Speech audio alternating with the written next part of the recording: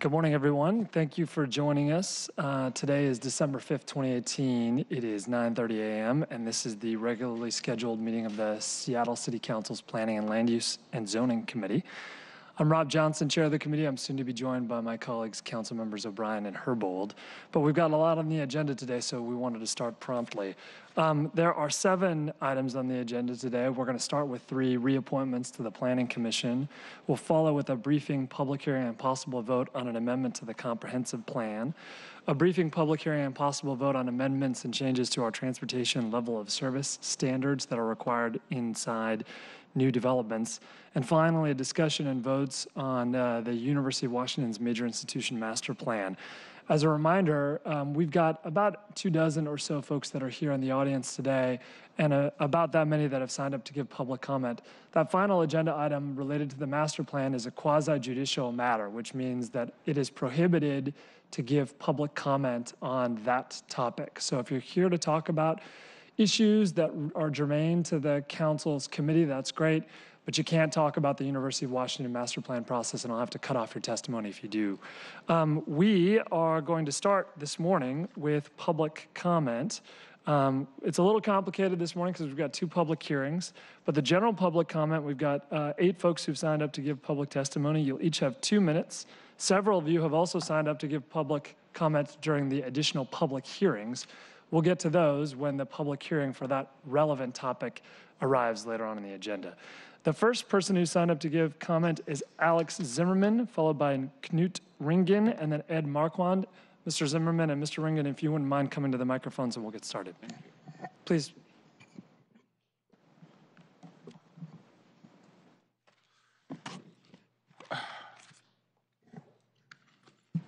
Hi, I want to speak about agenda number 1, about reappointment of 3 commissioners. I go to commissioner meeting in Seattle government for last 10 years, probably 100 times. And I speak always. Nobody give me question, nobody asking why is going on, you know what it means. And I try apply for 10 years like a dozen times myself, and nobody accept me. I'm totally confused. I'm top educator, have 6 elections, include US Senator. I'm in politica for all my life, cannot be qualifying for 1 commission for 10 years. So I try find answer, what is this happen? And I think I find this answer. It's exactly what is happened. We have a government, anti-Semitism, and racism. It's nothing surprised me. So I have 9 trespasses. Last trespass expired in this Monday for 1 month, what has come from council, 9 trespasses for 930 days. Nobody in the United States of America have this. It's a show. So we have a government anti-Semitism and racism, what is absolutely equal, what is I see before from Soviet Union communist and from German Nazi. I cannot understand how top educated men have experience with politica, win 2 class action, 1 class action is unique, first in his American history, cannot qualify for 1 commissioner. I'm totally confused. So right now I speak to everybody who listen to me. Something wrong with this government. Something wrong with this government who acting like a pure Nazi, communist, crooks, and fascist. I cannot understand how professional men like me cannot be qualification for 1 committee for 10 years. So right now I speak to everybody. Stand up, America. Sieg Heil, my Dory Consul. Thank you, Mr. Zimmerman. Thank you very much. Knut Ringen, you're going to be followed by Ed Marquand. And Ed, if you wouldn't mind coming to the next microphone. Knut. Thank you, Councilman Johnson. This is the 3rd day that we are here, and be the last for a while, so appreciate your patience. I have 2 handouts for you. My name is Knut Ringen. I'm from the Fisher Studio building, a historic landmark on 3rd Avenue. And we have 2 very serious concerns about a specific development that has been proposed along 2nd Avenue. And our concerns are twofold. The first is about the upzoning of 2nd Avenue that took place 10 years ago and the consequences of that is happening right now. And the second is about how the design review process is broken and is not working the way that it should. The wall that's being built, as being proposed with 500-foot tall towers, will divide the city in 2 zones, the west zone and the east zone. This will take away the light It'll take away the light of the so-called Pike Pine light corridor, and it will make it very, very difficult to maintain the character of the city. In terms of the design process, if you look at the second side of this sheet I have, we have made several objections to this project. Nevertheless, it was passed unanimously by the review board, even though it did not at all follow the design guidelines that they're supposed to follow. Now, if we cannot have our say or be heard in the design process, we're going to have to come back here time and again, or we're going to have to litigate these issues, and we shouldn't have to do that. Specifically, we need you to address 4 questions or 5 questions that I've outlined on that sheet and that I don't have time to deal with right now. We're fighting for a system where one party, the developer, does not take all at the expense of everybody else. We want fairness in this system, and we need an organized system. Thank you, Mr. Thank you. Ed, you're going to be followed by Julia Bebu. Sorry if I mispronounced your last name. Please, Ed. Thank you so much, and thanks for hearing me. I'm here to also represent the Fisher Studio building, and I would like to reinforce what Knut has said. Nobody in our building is against the building that's going in front of our building. We'd rather not have it, but we're well aware that that property will be developed. But during the design review, the developer asked for everything in the world. And because of an error of that hearing with 3 volunteers, 10 minutes of time given to express all of the complaints with that building, it was passed unanimously. It will affect hundreds and hundreds of people in the surrounding area, and that project is worth hundreds of millions of dollars. Surely the neighbors of that building should have more of a voice of what that building, what that neighbor becomes. We're concerned about the traffic, we're concerned about the light, we're concerned about the fact that on our block there are 4 important historic buildings that have been completely ignored in this design process. The process itself is flawed. Having 3 architects who are potentially professionally conflicted in the process is not the best way to design for these huge, massive buildings in downtown Seattle. I'm all for density. I'm all for growth. I've lived downtown in Seattle for 40 years. I was part of becoming, I wanted to live in the city. I certainly understand that. But for these buildings to be going up, essentially to be filled with people who are trying to get US visas is not the sort of development Seattle needs. We do not need to become another Vancouver. And that's what I'm here to argue for. Thanks so much. Julia, you're going to be followed by Megan Cruz. Yes, my name is Julia Beabout. I'm also a resident of the Fisher Studio building. I'm also a LEED accredited professional and a registered professional engineer with over 20 years experience in the building design and construction industry, 10 years of which have been devoted specifically to sustainable design. And I also am in favor of development on this site. We all recognize the housing crisis that is occurring in Seattle and are particularly in favor of its use for residential development. But we do have serious concerns about the property as it is currently proposed. It violates core sustainability principles, in particular to be in dialogue and in integration with its past, present, and future environment. Some of these violations are Knut and Ed have already addressed, particularly the historical past. The building has, the block has 6 historic properties on it, many of which were original foundational buildings to Seattle's downtown, one of which is on the National Historic Register, ours which is a city landmark building. These are buildings that actually predated mixed use before mixed use was a thing. saying.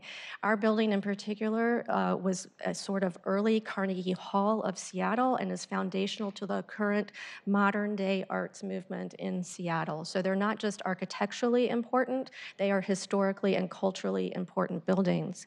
The design as currently proposed would dwarf these and place our buildings in permanent shadow and jeopardizing their future.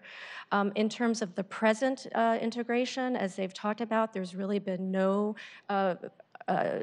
meaningful way for us to engage in our neighborhood's future. And then in terms of the future integration, there are serious concerns about the traffic and delivery that it would pose. Thank you for joining us this morning. Megan, you're going to be followed by Steve Rubistello. Thank you. I'm Megan Cruz, also of the Fisher Studio Building, and I echo my neighbor's concerns, and I would like to talk about the process here. An error was made. The Design Review Board declined to mitigate the effects of height, massing, bulk, and scale, saying it wasn't in their jurisdiction, nor was it in their power to mitigate the 15-foot alley, 16-foot alley that separates the two very different zones. That's not true. These are in the guidelines. What I think would help in this matter, these buildings are worth hundreds of millions of dollars. I think the Design Review Board is very afraid to make a move that could be litigated or they could come back and be questioned. I think we do need somebody that's not volunteer working in the system, and we do need to have these taped just the way this meeting is taped so that it's on the record. And if an error was made, there would be an impeachable source to go back to that. The second thing is that we support fully the hearing examiner's request that historic landmarks are protected and that we, in the era of upzoning. So we hope that you take that seriously and work that into the legislation. Thanks. Thank you, Megan. Steve? Steve, you're our final speaker this morning on this part of public comment. Well, as Ronald Reagan would say, here we go again. We're going to have to, this is a national day of mourning, and I expect that's a very good day for a land use meeting in Seattle. I mourn the loss of citizen participation when the whole idea of the larger zones, the urban villages came about and the larger buildings. Design review was a key part of it, and it was just not the color of the building. It was to look at parking, look at how it met with the neighborhood. Was it on a border? And we were going to have scale. You see, we saw all these wonderful charts about how when you put a bigger zone or a smaller zone, how the bigger zone, it was going to come down and it was going to be transition. Well, we don't get much transition in the city of Seattle, and we don't get a heck of a lot of public participation. And, you know, some would say you kind of welched on the deal. And I think as a member of the public who's been around for a while, I really feel that the city does not care about its citizens presently. You care about your stakeholders. You are loyal to Donald Trump or any other large developer, and you are more than willing to accommodate big-time construction. At the same time, citizens, remember we have an emergency in this city about housing. You don't want to count the housing that is destroyed, and you charge so little to developers compared to anywhere else in the country that most people have found, so that what we're going to have, maybe in 5-10 years, we'll have some replacement housing. But what happens during that 5-10 years and probably the 20 years before that new housing becomes much more affordable?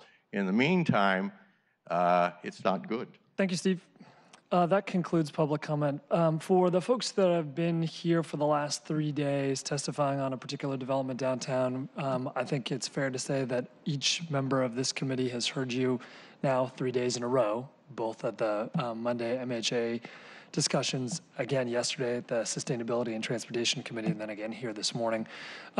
Because of the volume of work that has gone on over the last couple of days, my office has not had a chance to follow up with the Department of Construction and Inspections to get a better understanding.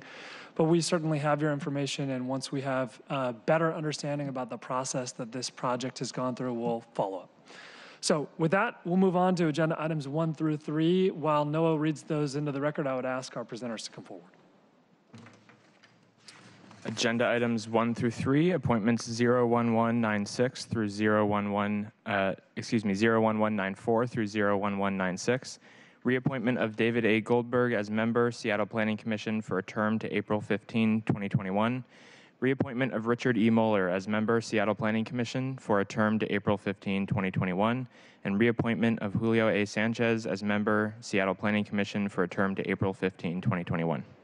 Thank you. Let's do some brief introductions. Good morning, council members. I'm Vanessa Murdoch, Executive Director of the Seattle Planning Commission.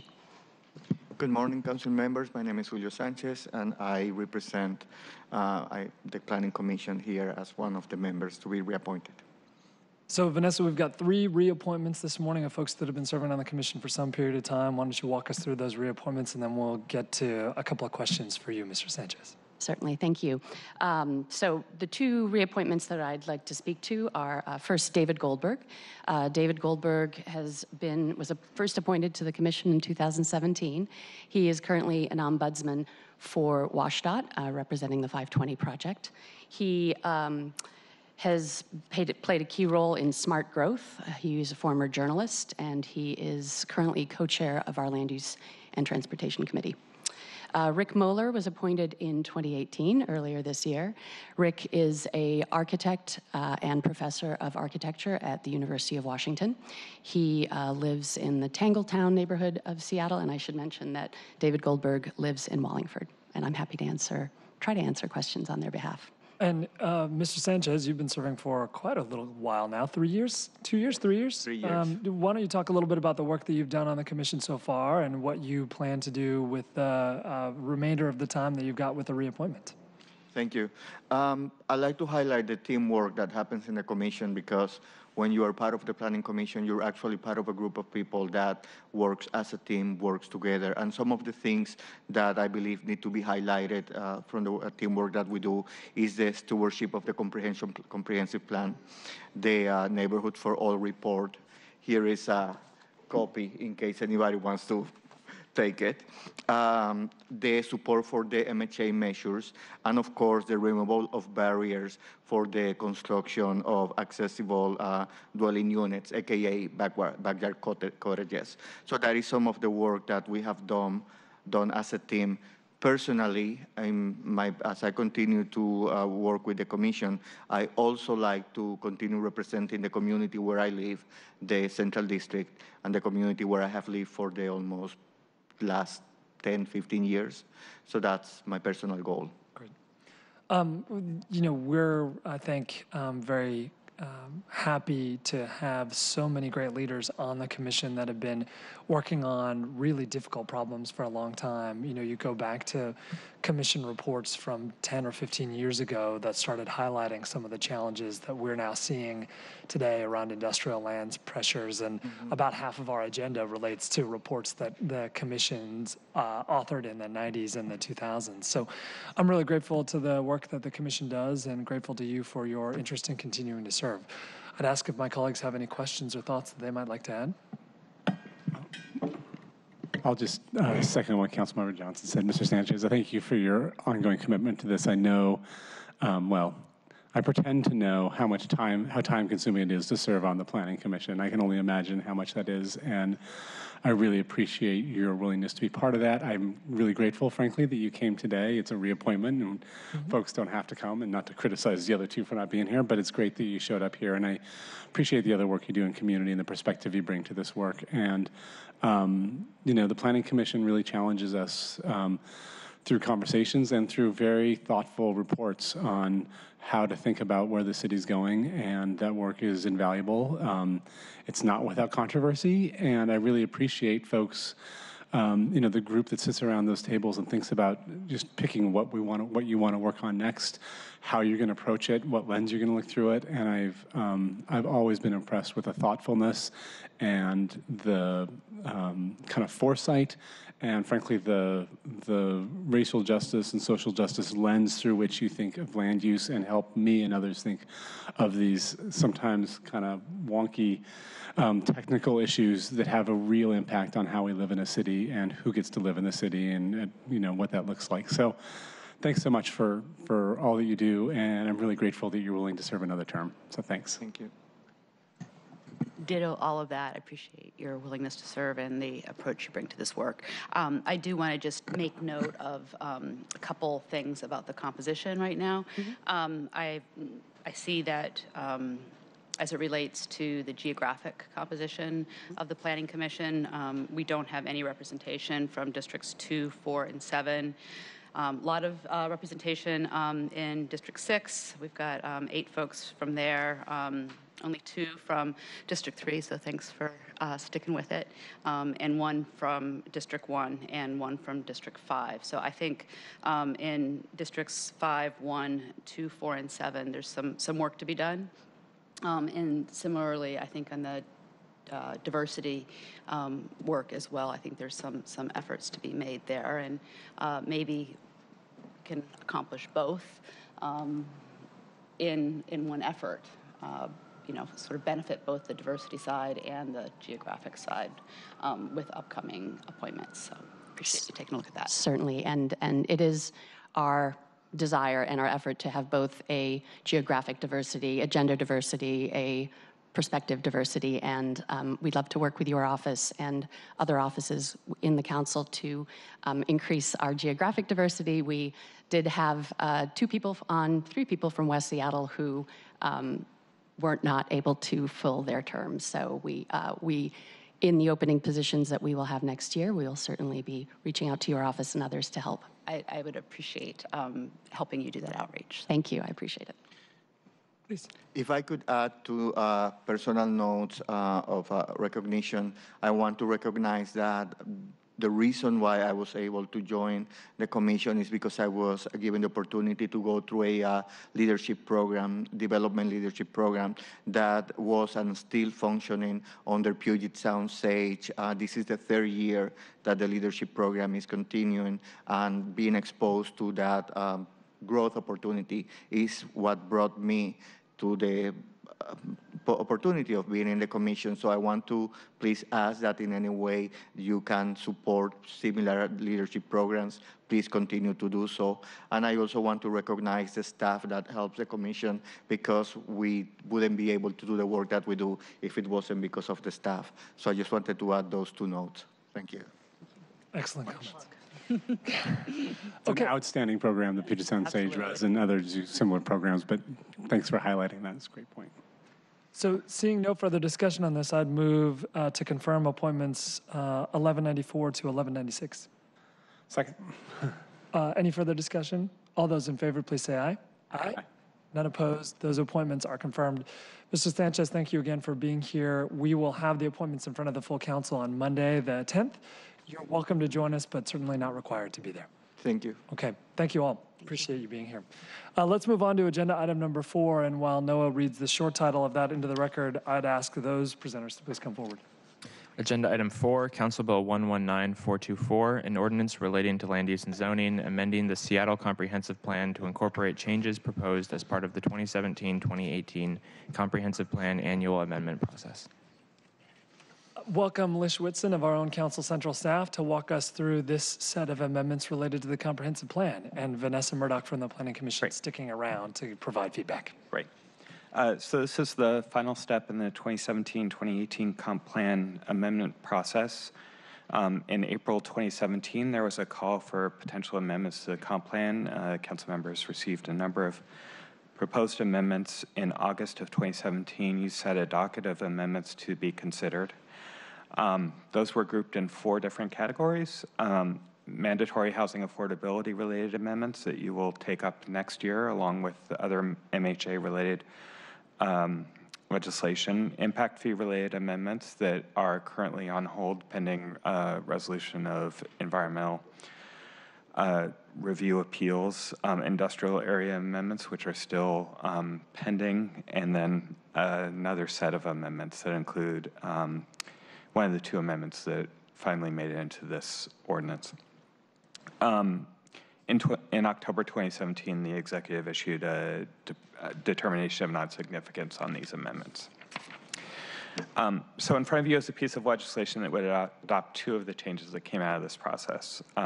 The first amends the goal that guides city regulations related to off-street parking in order to clarify that supporting affordable housing is one of the things that go into play in Council's consideration of affordable housing requirements. And the second amendment would remove 2 blocks from the Ballard Inner Bay North End Manufacturing Industrial Center to allow SPU to consider expanding onto those blocks as they prepare a future major institution master plan. And this is the Seattle Pacific University SPU as opposed to our own Seattle Public Utilities SPU. Right.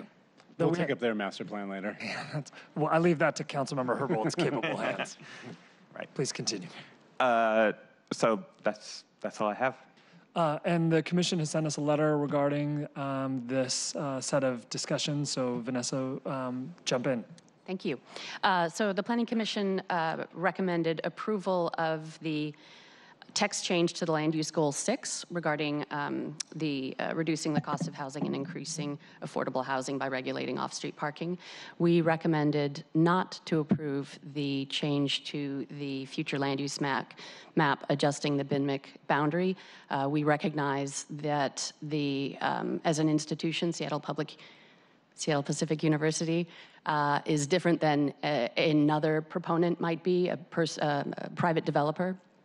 However, the Commission has remained steadfast in our recommendations to protect industrial lands, and absent stronger policy or policy direction regarding how we maintain and preserve our industrial lands, we recommended not approving this adjustment to the BINMIC, and really look forward to engaging in a conversation about our industrial lands and land use policies to protect them.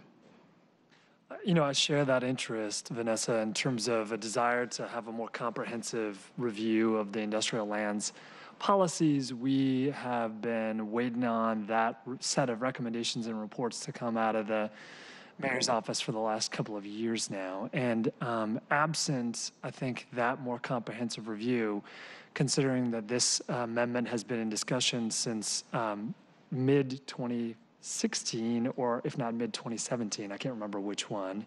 2017. I think it's incumbent upon us at some point to take some sort of action on some of these individual pieces. And in this one in particular, because it's a domino that needs to fall before Seattle Pacific University takes up their major institution master plan, there's a lot of confusion and lack of clarity. I know that we are going to open up the public hearing in just a little bit and hear from members of the public, but want to surface that I've received letters from several folks in support of this amendment, both from representing the North Seattle industrial area as well as nearby property owners. So we'll see about the controversy associated with it when we open up for the 4 folks who signed up to give comment during the public hearing in just a few minutes. But it seems to me like this is a relatively small change that's relatively non-controversial that I'd love for us to consider so that we can allow for the lengthy major institution master process to then take over for SPU. So, but this is the chance for folks to ask questions, and we certainly will have that chance again after the public hearing, but I wanted to see, Councilmember Herbold, looks like you want to jump in. I do. We've received, as Chair Johnson has indicated, a number of emails from folks who are typically industrial land stakeholders in favor of this amendment, and most of those emails have spoken to the fact that they don't believe that this change is precedent setting. I would love to hear from both of you on that. Yeah, so there are 2 major institutions that abut industrial areas, University of Washington and Seattle Pacific University. SPU is the only one that abuts a manufacturing industrial center. So in terms of expanding an existing major institution boundary into MIC. This is the only one that I know of. Go ahead. And so from the Planning Commission's perspective, as I mentioned earlier, we recognize that this is a different situation than the usual future land use map adjustments that we see on an annual basis. We do have concerns about precedent setting. We review the comp plan amendments every year, and every year we receive a number of requests to take land out of our manufacturing industrial centers. So we are remaining consistent with our past opinions and recommendations. I'll chime in too. I really respect not just the broad work that the Planning Commission does, but I appreciate your analysis on this one too. And I actually agree with everything you say. I'm inclined to disagree with the decision in the end. Largely because this process seems to be going on indefinitely with no end in sight. And I believe we share the frustration that we do need to resolve some policy around what we're doing with our industrial land. And you know, numerous times in the past, I've agreed with the Planning Commission on holding off. And at some point it feels like I'm not sure what the metaphor would be, but it's an exercise in futility because it's not clear. It seemed like years ago we were months from getting it, and now it seems like we're further away from getting it now. And so I think that's a separate question on how we address that. I think the Planning Commission is totally appropriate to be pushing to resolve that issue because it does impact, you know, frankly, hundreds of other decisions we're trying to make around the city with our industrial lands and adjacent lands that without a clear policy or an updated policy, it's really hard to do. Because, as my colleagues have mentioned, we've heard, I think, unanimous support from folks involved in this to move forward. Sensitive to the precedent, I am inclined to, although I'm curious to hear what we hear in the public hearing, inclined to support the amendment. Councilmember Revolt. Yeah, just an addition to follow up. I think, although it is true that the review of industrial lands policy has gone on for a long time and there doesn't seem to be an end in sight, I want to make clear that the decision that I'm likely to make on this is not about that. It is about the unique nature of this because, and I just want to make that clear because I think lots of other proposals could come forward and point to that being the reason why we should act on it. And so if I vote in favor of it, it is because I think this is a unique request. Well, without further ado then, let's open up the public hearing on this council bill, which is Council Bill 119424. We've got 4 individuals who've signed up to give testimony this morning. When I call your name, please come to one of the 2 microphones. Alex Zimmerman is first and Dan Martin is second.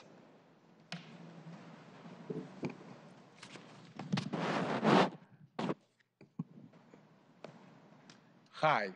Yeah. My name is Alex Zimmerman. Yeah.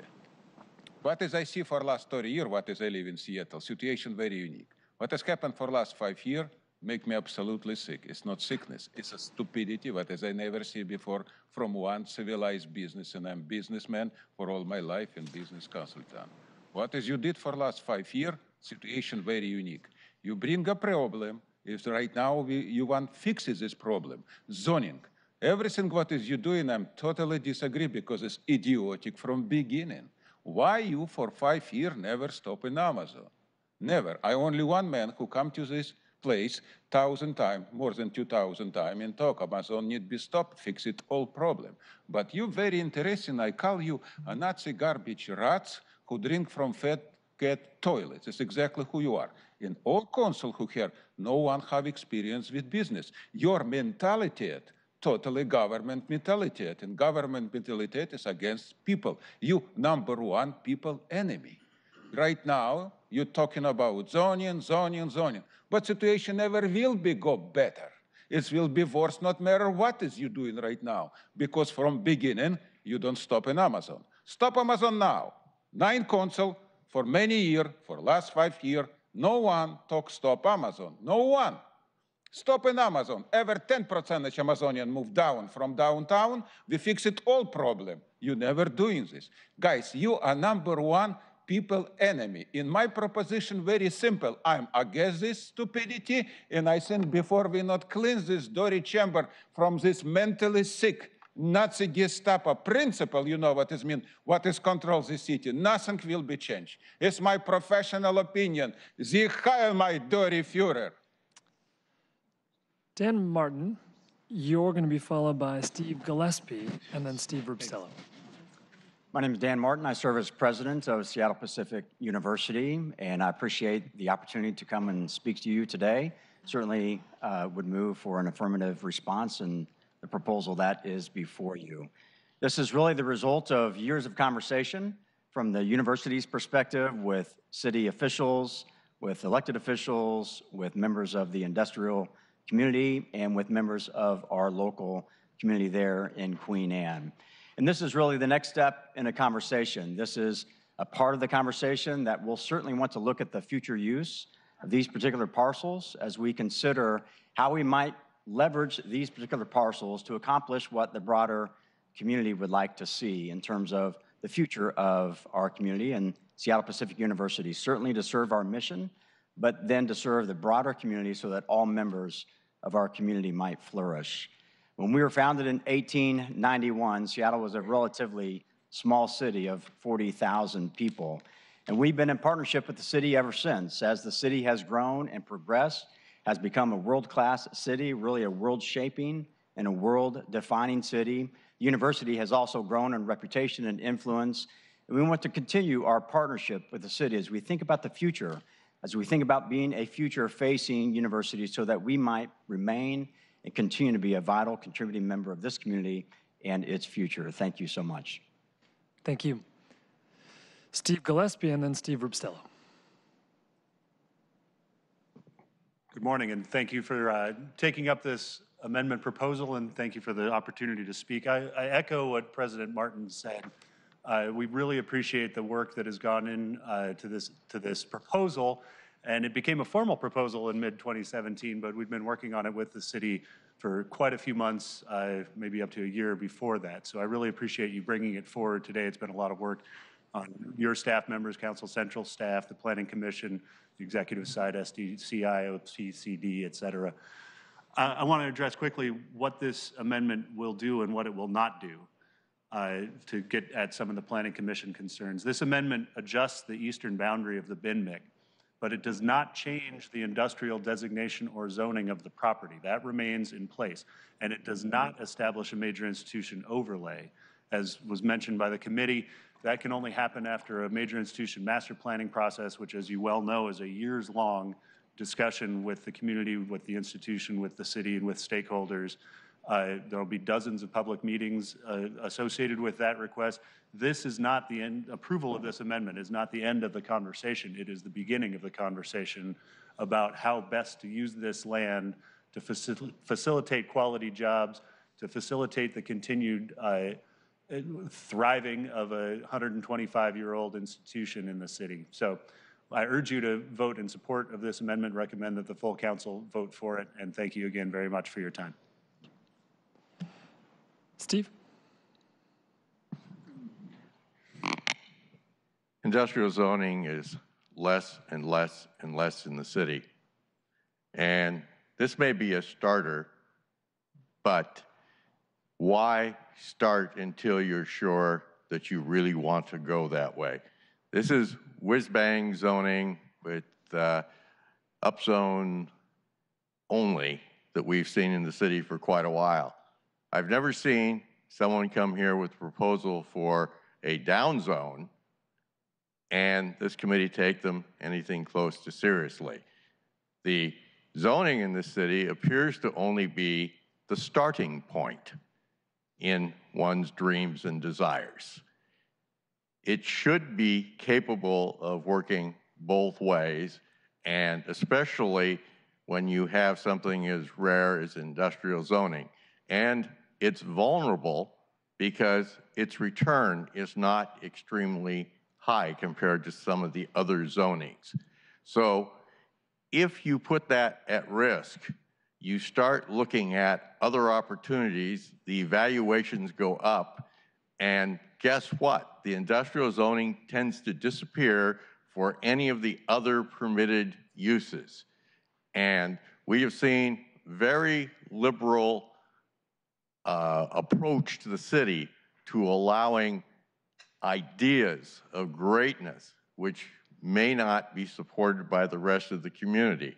I hope that we will look very carefully at preserving our industrial land, what little is left, because Seattle should not have to have a bigger carbon input to the system by having everything transported from a long ways away and no industrial jobs in the city. So let's save what we've got. It's not much. That concludes the individuals who signed up to speak on the public hearing. So I will close the public hearing on Council Bill 119424. Colleagues, no surprises out of those 4 folks giving testimony, but I wonder, Mr. Whitson, one of the things that we will have to do if we would like to vote on this today is to suspend the rules. We need to do that because of the comprehensive plan requirements about once a year updating. Can you just remind us a little bit about that process? Right. So under the Washington State Growth Management Act, Council may amend the comprehensive plan only once a year. This is the last PLES meeting of the year, and potentially. This is likely the last PLES meeting of the year. And so if you do not act on this bill at this meeting and don't hold a second meeting this month, then these amendments would need to be held until you take up comprehensive plan amendments next year. So my recommendation, colleagues, given the public testimony that we heard during the public hearing and what we have received in advance of today's meetings, is to suspend the rules and take action on this today, which is not something we usually do on the same day as a public hearing, but is something we do when there is some time constraints and not significant overwhelming opposition. So I'd like to start the process of consideration by moving to suspend the rules to vote on Council Bill 119424 on the same day as a public hearing. Second. Further discussion on that? All those in favor, please say aye. Aye. So none are opposed. So let's talk a little bit about it. Any concerns or questions that came up after the public hearing that folks want to surface? No, I appreciate the comments from folks. I think that I'm still supportive of the amendments as they are. I want to just highlight that there was another amendment that had been proposed, which was to bring in transportation project list into the comprehensive plan, which is a required step towards doing transportation impact fees. But that amendment had been, the determination of non-significance for SEPA analysis has been challenged by some lawyers, so that is not ripe for discussion now, so that will have to wait until 2019. So that work continues, but I think these 2 amendments make a lot of sense, and I appreciate your work on this, Councilmember Johnson. I appreciate the Planning Commission and yours, Lish, and I also appreciate public comment. Councilmember Herbold. Yeah, just to add to that, I wanted to ask Lish if we were going to consider that other comp plan amendment next year, the addition of the transportation project list necessary to consider a future transportation impact fee program. When would that comp plan process begin? When would we be likely to vote on it next year? Just trying to get a sense of when we would hope for that appeal to be resolved. So I think we'll know more after December 16th when there's a meeting with the hearing examiner about that appeal and the process and the timeline. But the intent is to act on comprehensive plan amendments at the same time that you are acting on mandatory housing affordability code changes, because many of those changes rely on changing urban village boundaries. And so the comprehensive plan should be consistent with any changes to urban village boundaries that you make. All right, so that's springtime. Yeah. And normally for comp plan amendments, we have to do a resolution in advance naming them. Is that correct? Yeah, so we still have the resolution that was adopted in the summer of 2017. Okay, so we're working off of that one. Yeah.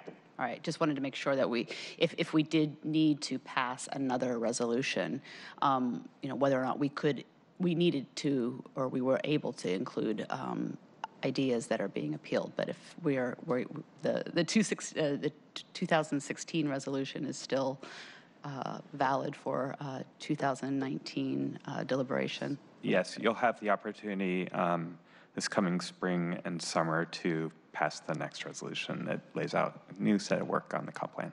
Oh, so we will have to pass another resolution? No, after the impact fees and mandatory housing affordability and industrial lands changes were all called out in the 2017 amendment resolution, so we're still working on completing that work. All right.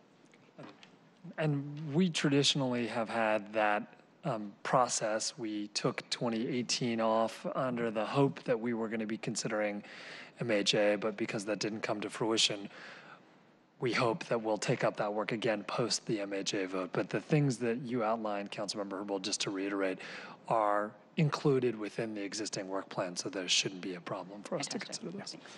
Okay, so without further ado then, I would like to move to adopt Council Bill 119424. Second. Any further discussion? All those in favor, please say aye. Aye. Aye.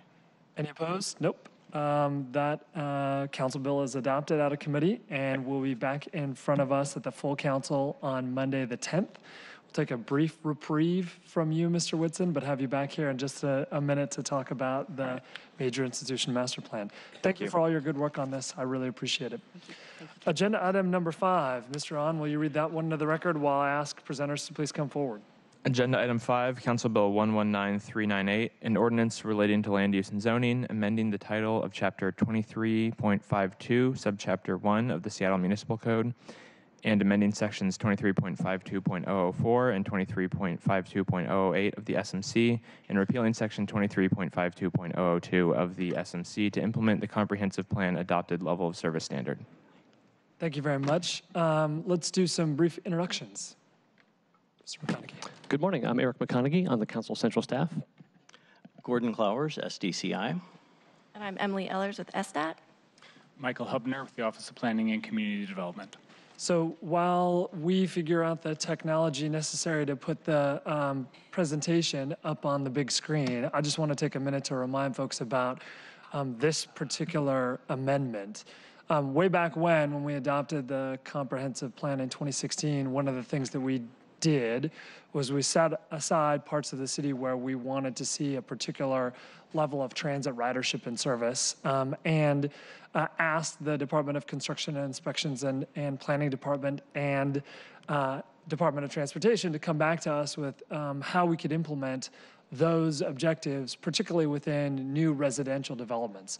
We have seen as a city a lot of success through the statewide commute trip reduction program at getting people out of their cars and onto other modes of transportation than single occupancy vehicles in their workplace, but we've struggled to replicate that in the residential environment. So this new set of tools that we're going to walk through today will allow for us to require developers in certain sections of the city to offer a wider set of options to their residents as part of meeting their service standards that we expect as we contemplate growing, particularly around our transit centers throughout the city. So with that sort of forefront intro, I'm a little rusty today. I'll turn it over to you, Michael, to kick off the presentation. So long as it's not foreshadowing, I think we're okay.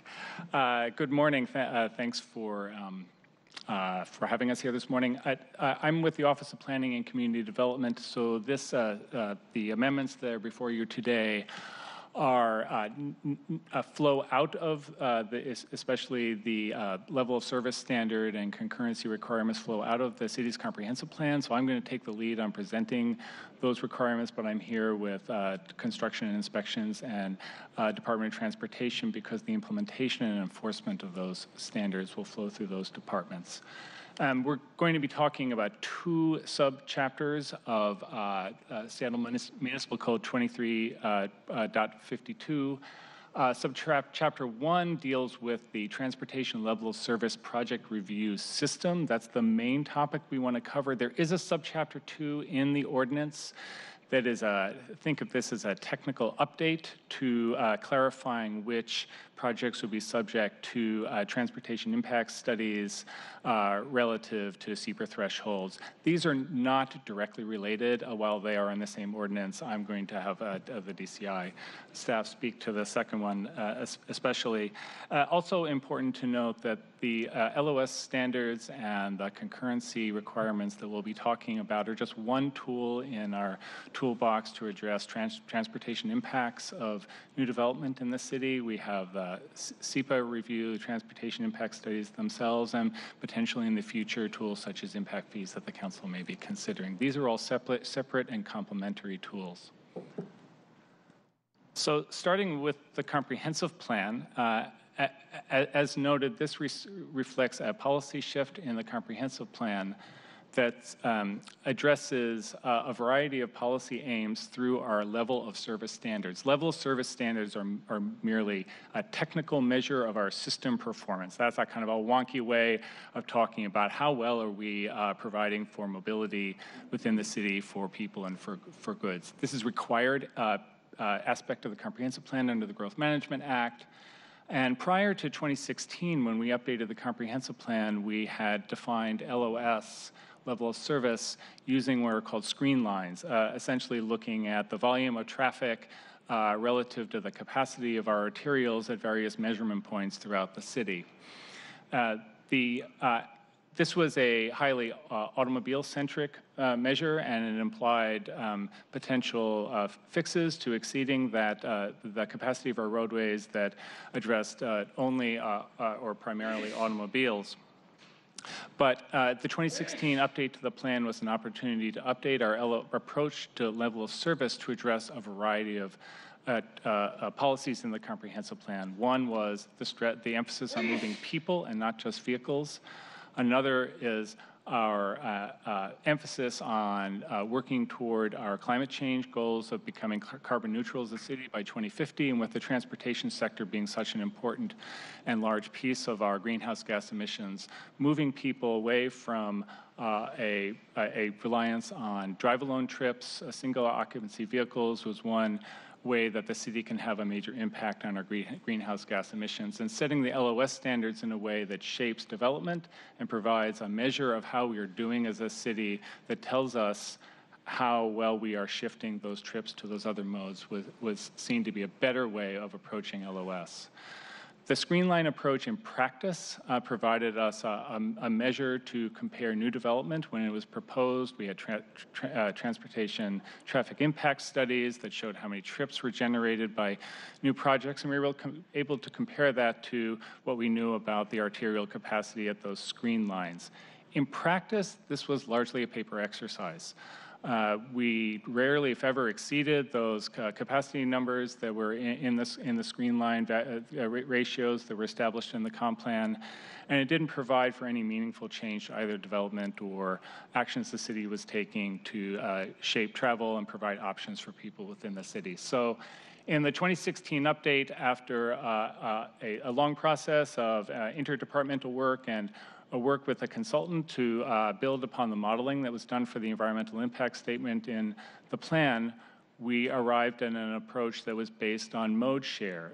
In other words, the share of trips that are made during peak hour time from 3 to 6 p.m. by drive-alone trips, by single occupancy vehicles, as a measure that tells us the most in a simple and direct way about how our transportation system is functioning. We do have an idea of how many single occupancy vehicle trips our system can accommodate, and by looking at the mode share and combining that with what we know about growth that's expected in the city out to 2035, we set targets for each of 8 sectors in the city. And this slide shows you the targets for each of those 8 geographic sectors for the share of trips that will be made by drive alone during the PM peak period in 2035. This represents a 2 to 5% decrease in each of those geographic sectors. And as we implement development standards, which I'll talk about shortly, that help shape growth and development to reinforce progress toward these goals. We'll be able to monitor progress citywide and within each of these sectors using travel survey data that's available from the Puget Sound Regional Council. So this slide illustrates some of the thinking behind essentially that aim to emphasize moving people rather than vehicles and making the most efficient use of our limited right-of-way.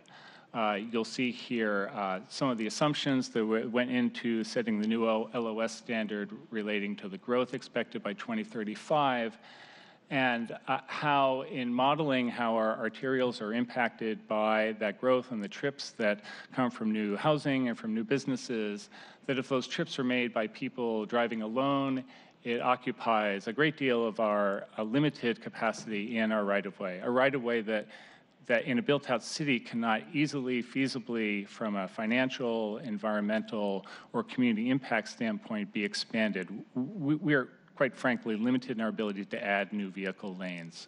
So making efficient use of those is a priority of the plan. And you can see in this example illustrated here, traveling by bus takes up much less of the right-of-way per person moving through our existing transportation system. So how this works under the new LOS standard is projects are proposed, both residential and non-residential throughout the city. We first, and part of this is covered, I should say, what you see on this slide here is covered in the ordinance. We also have a joint directors rule, which I'll talk about shortly, which describes the tools available to developers. But first off is to identify which projects are subject to review at what level. And the ordinance stipulates that projects above a certain size are subject to the LOS project review. Roughly, the size parameters here translate into at least 30 trips generated during that peak hour period on a given weekday. So that would be residential projects in excess of 30 dwelling units, non-residential at 4,000 square feet of a floor area or greater, or industrial projects at 30,000 square feet of floor area or greater. Those are the size thresholds that would then be subject to additional review. On top of that, based on our modeling and analysis for the comp plan, we know that projects that are located in certain locations in the city that have very rich transit options and choices for traveling other than single occupancy vehicle, and are also close to a variety of goods and services and jobs. And what we identified as those areas that have the highest ability to attract non-SOV trips are our urban centers, shown in blue on this map, our hub urban villages, shown in green, and a half-mile walk distance to light rail stations. And what you see are the existing and then soon to be come on service light rail stations within the city. Obviously, that system will expand in the future. Projects located in those areas substantially will contribute to us achieving those SOV share goals in the future. And so those projects would then have satisfied the development standard by locating within any of those three geographies. Please, Councilmember Herbold. So are you saying that projects within those areas won't receive a review, an LOS review, because they're already deemed to meet the standards? Essentially, the LOS review will start with a locational determination. So when a master use permit comes in the door, it would include, the first cut would be, where is this project located, and does it fall within any of these three areas? Thank you. Yeah, and that is a performance standard in and of itself. It's a locational performance standard. For projects that are located outside of those three areas within the city, there's a menu of options that essentially are choices that the developer has that would add features to the development itself, or have the developer pay for or contribute to public improvements or other services to the tenants of those buildings that would make it easier and cheaper for their tenants to use a variety of travel options other than SOV. So that menu is in a preliminary draft joint directors rule that's coming out of DCI and SDOT. They work closely with us to draft that rule. So after you would adopt an ordinance, that the formal draft would be released, and certainly based on your feedback and what we hear, up till then there'll be a comment period, and then that will be finalized, and that director's rule will guide implementation. What the preliminary draft says right now is that it provides a menu of 5 options. One is to construct new sidewalks in the project area. A second option would be to construct new curb ramps in the project area. So both of those are features of our pedestrian network. A third would be to reduce the number of parking spaces in the project. Now that wouldn't change the parking requirements that are currently in effect, but rather provide an incentive for less parking than might otherwise have been provided within the current requirements in the city. Providing a mix of uses in the project. A mix of uses would bring residences and the kinds of services and goods that residents might make trips by auto to reach into walking distance, and essentially reduce the number of SO trips generated by the project. And finally, have the developer contribute to subsidizing bus passes through the Metro Orca Passport program, and this would make it easier for tenants to access transit, use transit for making more trips. And essentially, this is a suite of transportation demand management tools similar to what you would see for an employer-based program to reduce commute trips, but would apply to both residential and other types, smaller non-residential projects throughout the city. This is a suite of tools that we can certainly and would be monitoring their use of over time, and could adjust based on how those tools are being used, what we know about the data that show how our mode share is shifting over time. And finally, if none of these tools work for a given developer, there's a choice that a project developer could propose an additional tool, as long as they demonstrate that that tool, through their own traffic impact studies, would reduce SOV trips by at least 4%. So a modest decrease in the number of trips that would be generated through drive alone in the project. So, Michael, this might be a question for you, but it might also be a question for Gordon. I mean, fundamentally, what we're trying to achieve here is a new set of requirements for developers in a large majority of the city that would require them to really think through how their residents or the tenants of their buildings will get to or from that place in the evening peak period. How many of these requirements that you have on this list are in place today, and what's the difference between the tools that we require of developers today and what would happen if we were to adopt the bill before, recognizing there's also a director's rule and implementation that will come along with it? I've done a lot of talking. I'm going to ask Gordon Clowers from DCI to speak to that and how this functions right now in terms of our requirements. Well, I would say that these tools are not available today, and in the sense of an upfront action that can be worked into the project plan itself. So if a developer were to come in today and not meet the goals and standards that we have included in the comp plan for the number of folks that are coming to and from their developments by single occupancy vehicle, there's really no way for us to address that issue today. But this menu that we've got in front of us would allow for the Department of Construction and Inspections to effectively require changes to the development before it gets built that would bring it into line with what our expectations are for a city around the mode share for that particular building. That's largely true. If I would have to say, if there is a particular shortfall or significant problem with a sidewalk in front of a or near a project, that we could require a incremental improvement of that kind, or a street or traffic signal adjustment. But that's a little bit different category. Great. Please, Councilmember Purple. So in the menu of transportation management tools, there are a number of different items. Most of them require an additional investment from the developer. One of them does not. One of them would result in a savings to the developer. And I'm concerned about how that particular menu might incentivize the option of that results in a savings in development costs to the developer, and it's the question about the reducing the number of parking spaces in the project.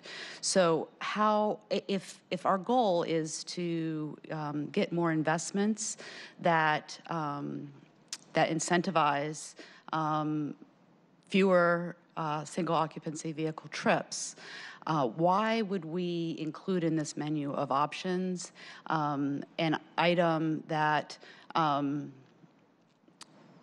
that doesn't add to our transportation infrastructure in a way that incentivizes other modes of transportation?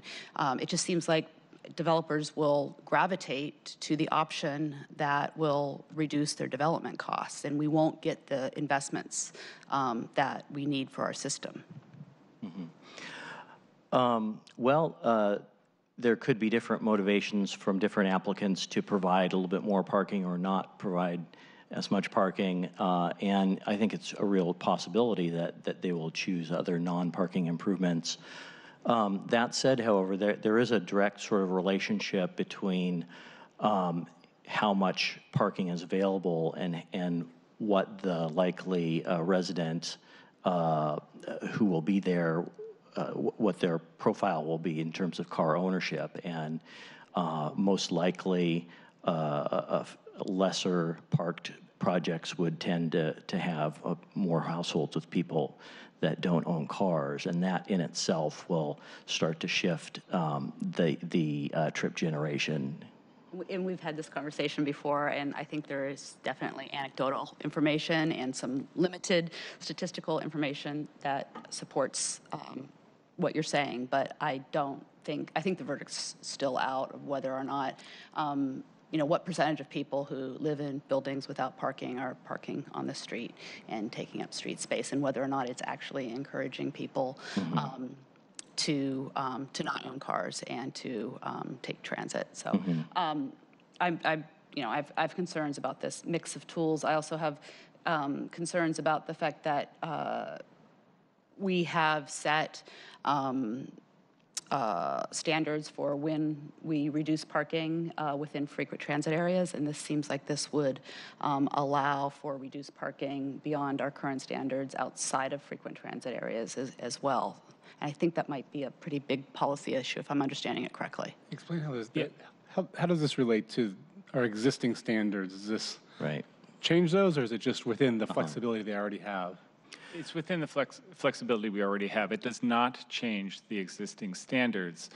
Within the existing standards, there are a range of choices that developers have in terms of how many spaces they would provide within a project. So what this does, it indeed provides, in a sense, I'd say a modest incentive within that range to be closer to the minimum, and that varies depending on what the location and what standard applies throughout the city. I would say, in response to the question, that developers are going to be, even absent this new requirement, are going to be setting parking as they see makes sense for their project within the envelope set by our standards.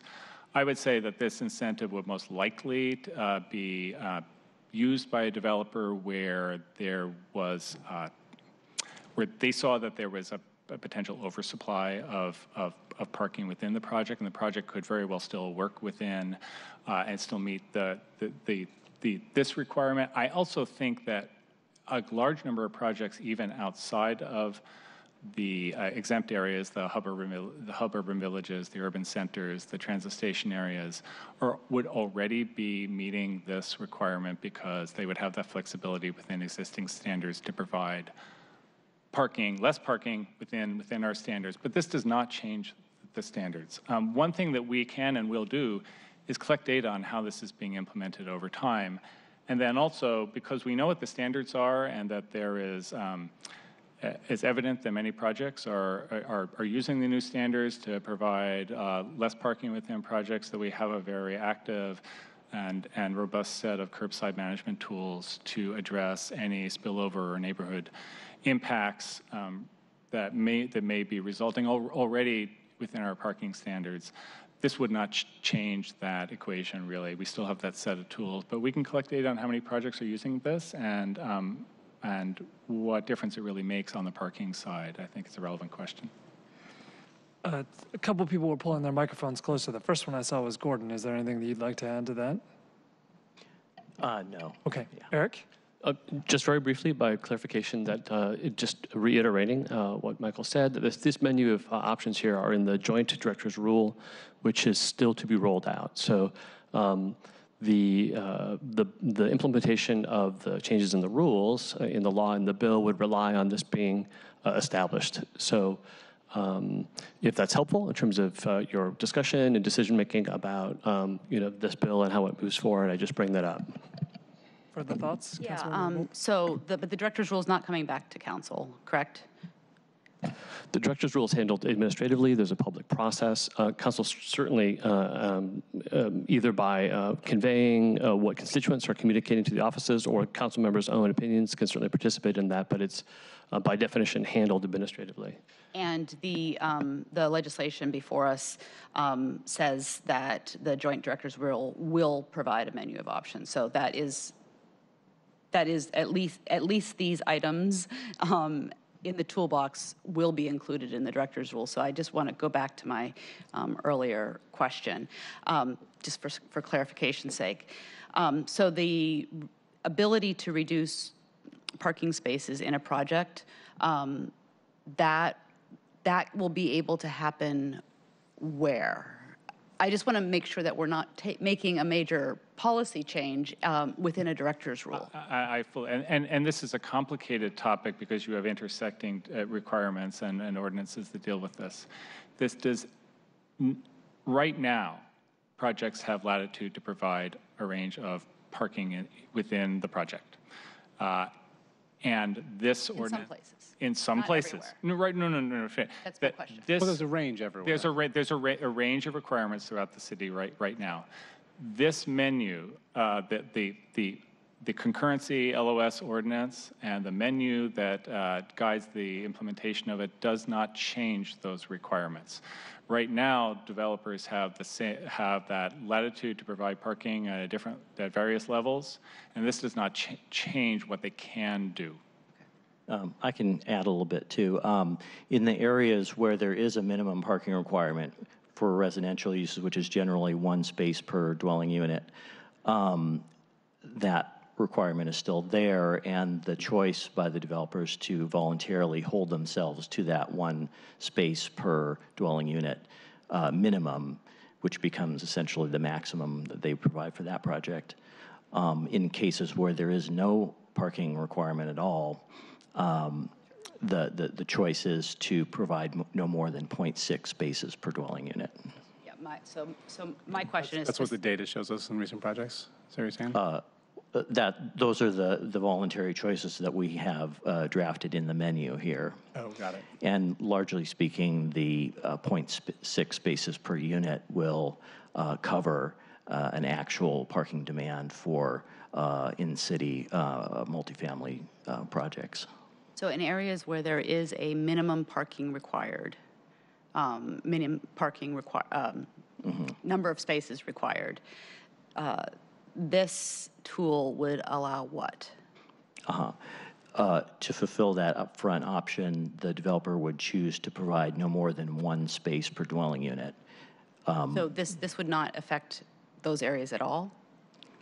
I thought I heard you say they could voluntarily choose to do something else in those areas. I think that it doesn't change the floor of what's required, so there's still a minimum parking requirement. You have to do at least that much where there is a minimum requirement. We're just incentivizing developers to provide closer to the minimum than they may otherwise have chosen to do so. Got it. So if there's a project where there's a 1 per unit requirement, a developer may voluntarily choose to do 2 units per requirement. And we would say to be in compliance with this, you could choose to do a menu of things, including reduce your parking to 1 per unit instead of the 2 per unit. Yeah, provide the minimum. Still meeting the legal minimum, we're not changing that, but saying, why don't you voluntarily come closer to that? That's correct. And I believe a lot of the rationale for that is based on our goals and objectives about mode share in the neighborhoods, and in particular, how folks are getting around and how that impacts, writ large, our city's goals around climate. Now, Councilmember Herbold, you and I disagree on what the literature might say about if you build it and they will come related to parking development. But generally, I think the example that you are concerned about has been well highlighted by folks here. And so to your specific example, Councilmember O'Brien, that would be the place where I think we would see people getting asked by the Department of Construction and Inspections to reduce the number of parking spaces in the project. What is very unlikely is to see somebody who's already building at a 0.6 developing a level of standard that is a 1 space per unit and then coming into SDCI and saying, oh, the best way I can do this is to go from 1 to 0.6. I don't see folks gaming the system in that way, but we are going to be tracking the data and we're going to be analyzing the director's rule to see whether or not that is what's coming through. And I think that this menu of options that I'm most excited about allows for us to really prioritize a set of infrastructure investments in curb ramps and sidewalks that we don't currently have the resources for now. And secondly, things like subsidized bus passes, which are not a tool that is available to us to require developers to subsidize bus passes for their development. So the residents in their units would get a menu of options that don't exist today, which I think is really important. Thank you for the joint effort and your patience for helping me understand. No, complicated set of issues with a lot of intersection overlapping. I know we have other important things to get to today, but I don't have clarity on what triggers this review. So you talked about size, so projects above a certain size, 30 units or whatever it is. And obviously, if they're within the geographies lined out early in the review, they would say you're already qualified, so we're done. But what are the other characteristics that would cause folks to go to this menu? Is every project oversized? Look at this, or do you look at a project and say, oh, it looks like your project's going to generate more trips than you would like to see? No, it would be categorical with respect to the size and location of the project. The important element of flexibility here certainly is the option for the developer to propose an alternative tool. That is, if there are projects that have unique characteristics that may need to be accounted for, there's certainly through the development review process as they come in with them up, can certainly address some of those unique characteristics, but that would be part of that review. It would really be impingent on the developer to demonstrate how their project is consistent with what is expected under the director's. So a project that's large enough to go through review that then is outside of the urban village, hub urban village, or urban center, hub urban village, or light rail zones, if that project is in an area that has no parking minimums and they're providing 0.6 or fewer, they would then automatically qualify. And if it was a project that had parking minimums and they were not providing more than 1 parking spot, they would also qualify. And so the only folks that would go to the other bullet points would be someone who's providing more than those parking outside those zones larger, and then we'd say either reduce your parking closer to the minimums or try one of these other tools. That's correct. There may be other elements of proposed projects that satisfy the requirements as well, such as the mix of uses. Okay, so then, got it. Right. So it's a demonstrating what is as proposed, what does the project entail? Does it satisfy any of the tools on the menu? And if not, then choose one of those. Yeah. This is helpful to understand how it impacts. Going back to the bigger policy, I wanted to say that I really support this. I believe that when we have a level of service around vehicle throughput at intersections, as we tend to do in our society more broadly, I believe that continues to encourage folks to say, as we grow, we need to widen roads and make bigger intersections and more turn lanes and all those things, which, as you all mentioned, at our city, we're just not capable of doing anymore. But it also, in other jurisdictions, it encourages folks, the solution to the problem we see is bigger roads, which starts to reinforce a system which ends up where, as I just was alerted to, carbon emissions in the United States hit a record level in 2018, and we have to be doing some different things if we want to address that. And so I don't think this is going to radically change it, but I do think the focus on what we care about in these projects is how many single occupancy tips are your projects going to generate? And we want to do everything we can to minimize that. And the proposals, the alternatives here to encourage folks to subsidize transit. Obviously, we have a lot of work to do to continue to provide a robust enough transit service that we can meet demand, and we're struggling with that at the moment. But we can talk about transportation impact fees at another date on that and how that might help. But I think the gist of this makes a lot of sense. And we've got one more slide to get through before we open up the public hearing. And Hopefully a very, very quick one. So shifting gears entirely to part 2, the subchapter 2 of 2352, I'll turn to Gordon to explain to you what this does. Okay, so this does have a relationship to the SEPA infill thresholds that we have applied for urban centers, made those a fairly high level threshold. This requirement has been in the code for a while, but it allows for and requires a transportation impact study for developments that are below that high threshold, but above where the older low threshold was. So in essence, we're saying that we want to keep looking at transportation impacts for projects of those sizes and have the ability to mitigate impacts as they arise. And the corrections here are mainly just to update the headings and make sure that the wording of this threshold table is correct. So in other legislation, we've created in certain areas where projects come in, if they're below a certain threshold, they're exempt from going through SEPA.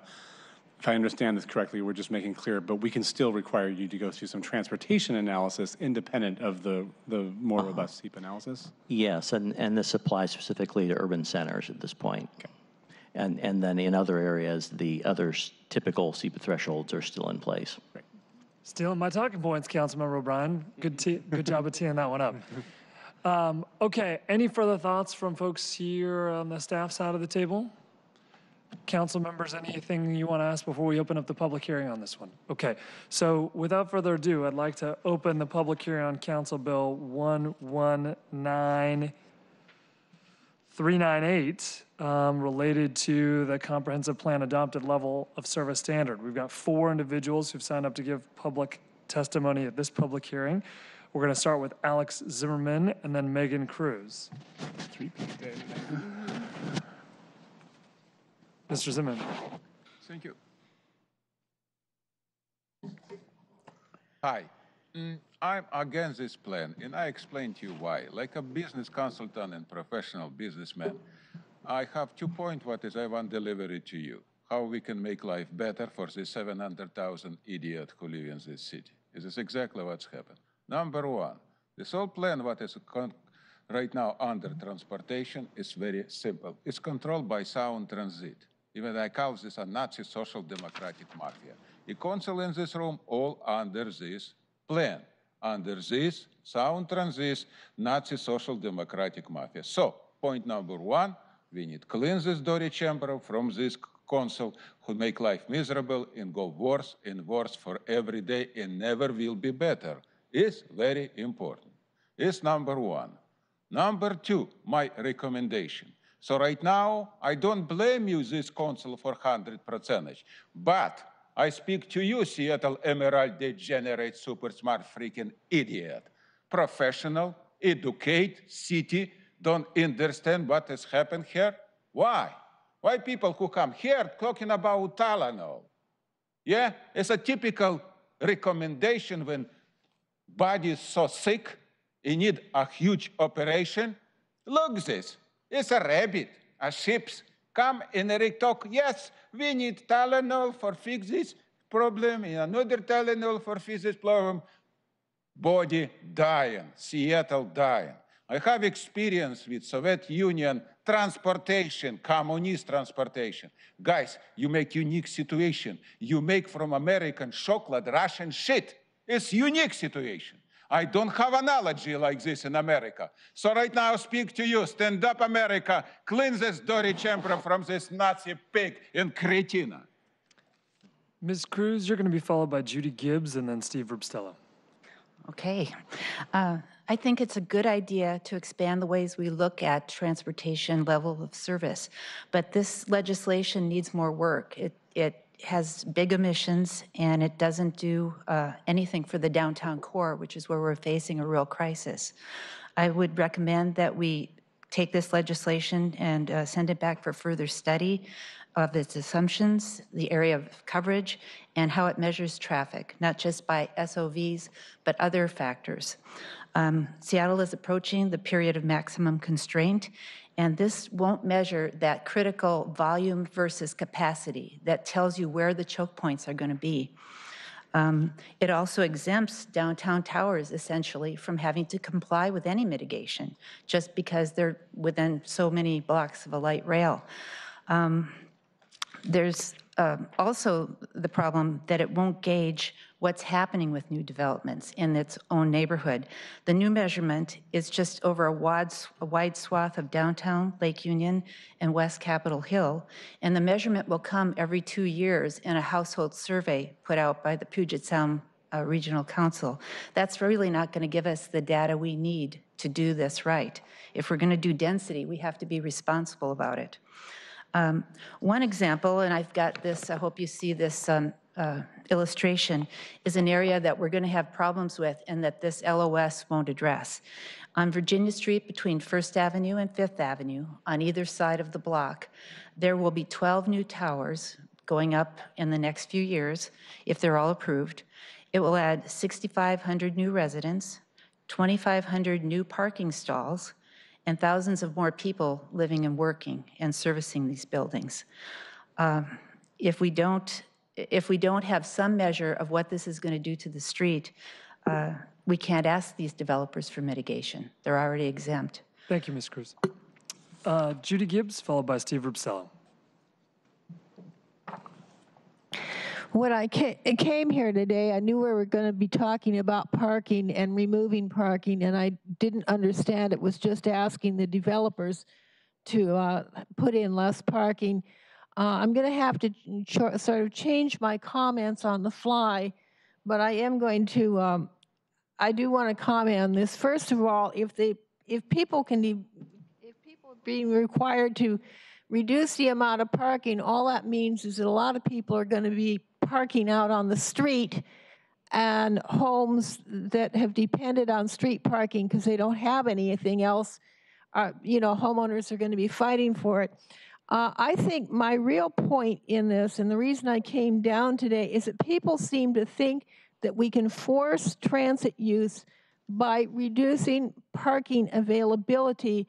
And I challenge people to get from Magnolia to the U District after 5:50 p.m. weekdays or any time on a weekend or holiday because of lack of a transit system. We need an adequate transit system is what I'm saying. Right now, if I want to go to the U District after 5:50 in the evening or any time on the weekend, I have to go downtown, take a bus, and change and go back. And it takes 2 hours to get to the U District, 2 hours each way. If we had a transit system like Vancouver, BC, which has SkyTrains and the bus lines crisscrossing, it would be wonderful. I would love to take transit any place I go. I can't. I take the bus when I go downtown, but I won't take it anyplace else. But I would. I think what you're doing is putting the cart before the horse. You have to improve transit availability and then cut the parking. Mr. Rupsello. I concur, but I also think that I can go back by initial remark. Here we go again. I hear all these promises about who would game the system. Developers never gamed the system in Seattle. You know, it's so simple. They love complex because it's always reinterpreted. And I think that a nice chart should go with this, telling what the limits are. Because right now, you're passing something which will be kind of not very specific. And when it gets specific, it may not look a whole lot like what you have just passed. That's been the history in Seattle about zoning. A good build out, a maximums, a minimums chart to show what limits the director can work in. Because right now, we don't have those. We also have problems of the size of the stalls that are parking that's available. More and more people are buying larger vehicles. Stalls don't seem to be reflecting that. I've seen many stalls that the largest vehicles probably, well, they won't go in. And those that will, how do you open the doors to get in and out of the vehicle? So that's why some people park on the street. Another reason why people park on the street is, let's face it, if you can do it without paying, and you pay one way or another in buildings, especially of any size, for parking, it doesn't require the city to require that because of the lack of parking. And another thing that has bothered me is you are choking the arteries of the city. I have seen arterials getting smaller and smaller. Thank you, Mr. Rupstal. That concludes the folks who've signed up to testify in the public hearing. So I'm going to close the public hearing on Council Bill 119398. Colleagues, sure. I'm sorry, we're in the middle of the, thank you. I'm sorry, Ms. Dinch. Okay.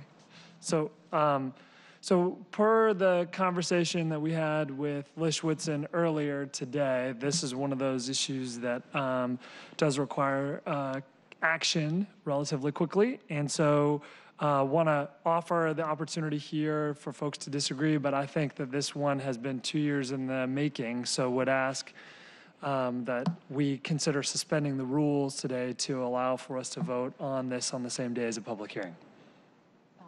What is the, is this another thing that has to be passed by the end of the year? That's my understanding, but I defer to central staff to discuss this further. Well, the sooner this passes, the sooner the process of developing the joint rule can happen, and then the sooner it can be implemented by the city. So my question is no, it doesn't have to be passed by the end of the year. No, this doesn't get sort of bundled in under the same sorts of rules with passing a comp plan once a year and that sort of thing. I think if there is any sense of it being timely, it's that it does implement the comprehensive plan, which is a requirement of the Growth Management Act, that the policies that we have in the comp plan are reflected in our code. This is the executive's proposal to make that happen, and it's been sort of 2 years in the making. So that's just by way of context and timing. I apologize, colleagues. I thought that this was related to the earlier comp plan issue and required us to take action before the end of the year. Otherwise, we'd have to delay. So my thinking, I didn't hear anything in public comment that will change my mind, but I will defer to our rules, and if either of my colleagues would prefer not to suspend the rules and give it another committee meeting, I would certainly support that. I'm just, it's, as a person who has responsibility for chairing a committee where things come up sometimes that there's some urgency around, I'm kind of a stickler myself for when I suspend the rules and when I don't, and I suspend the rules when there's like an actual time emergency, and so just for my own consistency's sake, I wouldn't support suspending the rules in this instance. I'd stand with Councilmember Ripple on that. Okay, so in that case, then we will, I won't make a formal motion since it looks like it would lose anyway. And what we will say is we've closed the public hearing on this topic, and we will anticipate taking this back up again either at our meeting in December, December the 19th, or after the first of the year. Just one small bit of business that I'd like to sort of insert here. Thank you for letting me jump in. There are some just technical, essentially typographic changes that need to be made to the map that is in the code that could be taken the next time this comes before the committee. But just in terms of letting the public know, it's they're listed, they're shown in the memorandum. There's no concern on the part of the central staff to make these corrections, but I thought I would just bring it up now as part of the public record. And then when the committee takes this up again, there could be, central staff would recommend moving to make that amendment. Understood. Yep. Questions about that, colleagues? Okay. Thank you all. We'll look forward to discussing this again at a future date. So let's move on to agenda items number 6 and 7. Noah, will you again please read the abbreviated titles of those two agenda items into the record? Agenda items 6 and 7, Clerk File 314346, application of the University of Washington to prepare a new major institution master plan for the University of Washington Seattle campus at 4000 15th Avenue Northeast, and Council Bill 119426, an ordinance relating to land use and zoning, granting conditional approval of the University of Washington 2018 Campus Master Plan, Seattle Campus Master Plan, and amending Chapter 23.32 of the Seattle Municipal Code. Thank you very much. With us again, Lish Whitson of our Council Central staff. Lish, we've been talking about the UW Major Institution Master Plan for several months now, and during the budget process, the master plan resolution that we adopted was out for discussion and a back and forth. But before we get to that, the sort of resolution that might have come from the back and forth communication between the various parties, can you remind us a little bit about what the master plan is and how we've gotten to where we are today? Sure.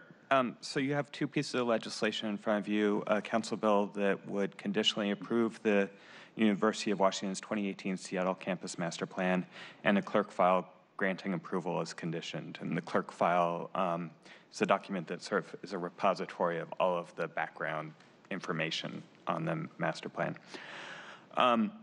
Adoption of this legislation would be the final step in the council's review of the master plan. The master plan increases building heights and adopts development standards for development on the current University of Washington campus, including areas in the historic campus of the University of Washington to the east, south, and west of that historic central campus. The master plan would allow the university to accommodate an additional 6 million net new square feet on campus over approximately 10 years. And that would allow growth of the campus population by 35,000 students over that time. The council passed Resolution 31859 in September. That was the council's preliminary decision to approve the master plan with a number of conditions. That resolution was circulated to the University of Washington Board of Regents, the City University Community Advisory Committee, and other parties of record who had an opportunity to respond to the council's preliminary decision. The council received 20 responses, and I'll go over those in just a minute. Then there was an opportunity to reply to the responses, and the council received 5 letters in reply at that stage. My memo for today's meeting has 3 attachments. The first attachment shows changes between Resolution 31839 and Council Bill 119426.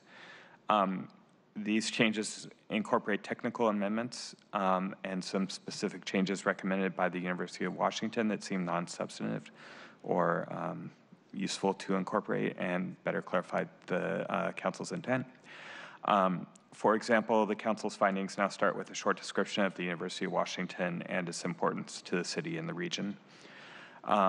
Conclusions have been simplified to clarify that the council's authority to condition the plan rests on its general land use, police power authority, SEPA authority, and specific authority in the city-university agreement. Attachment 2 summarizes the responses the council received.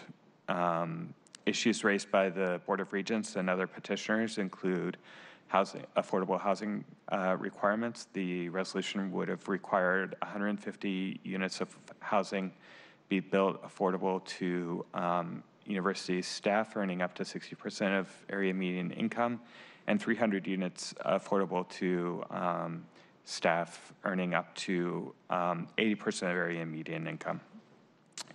The University of Washington, in their response, has agreed to voluntarily provide that housing. Other responses that you received, and so that's a firm commitment from the University of Washington.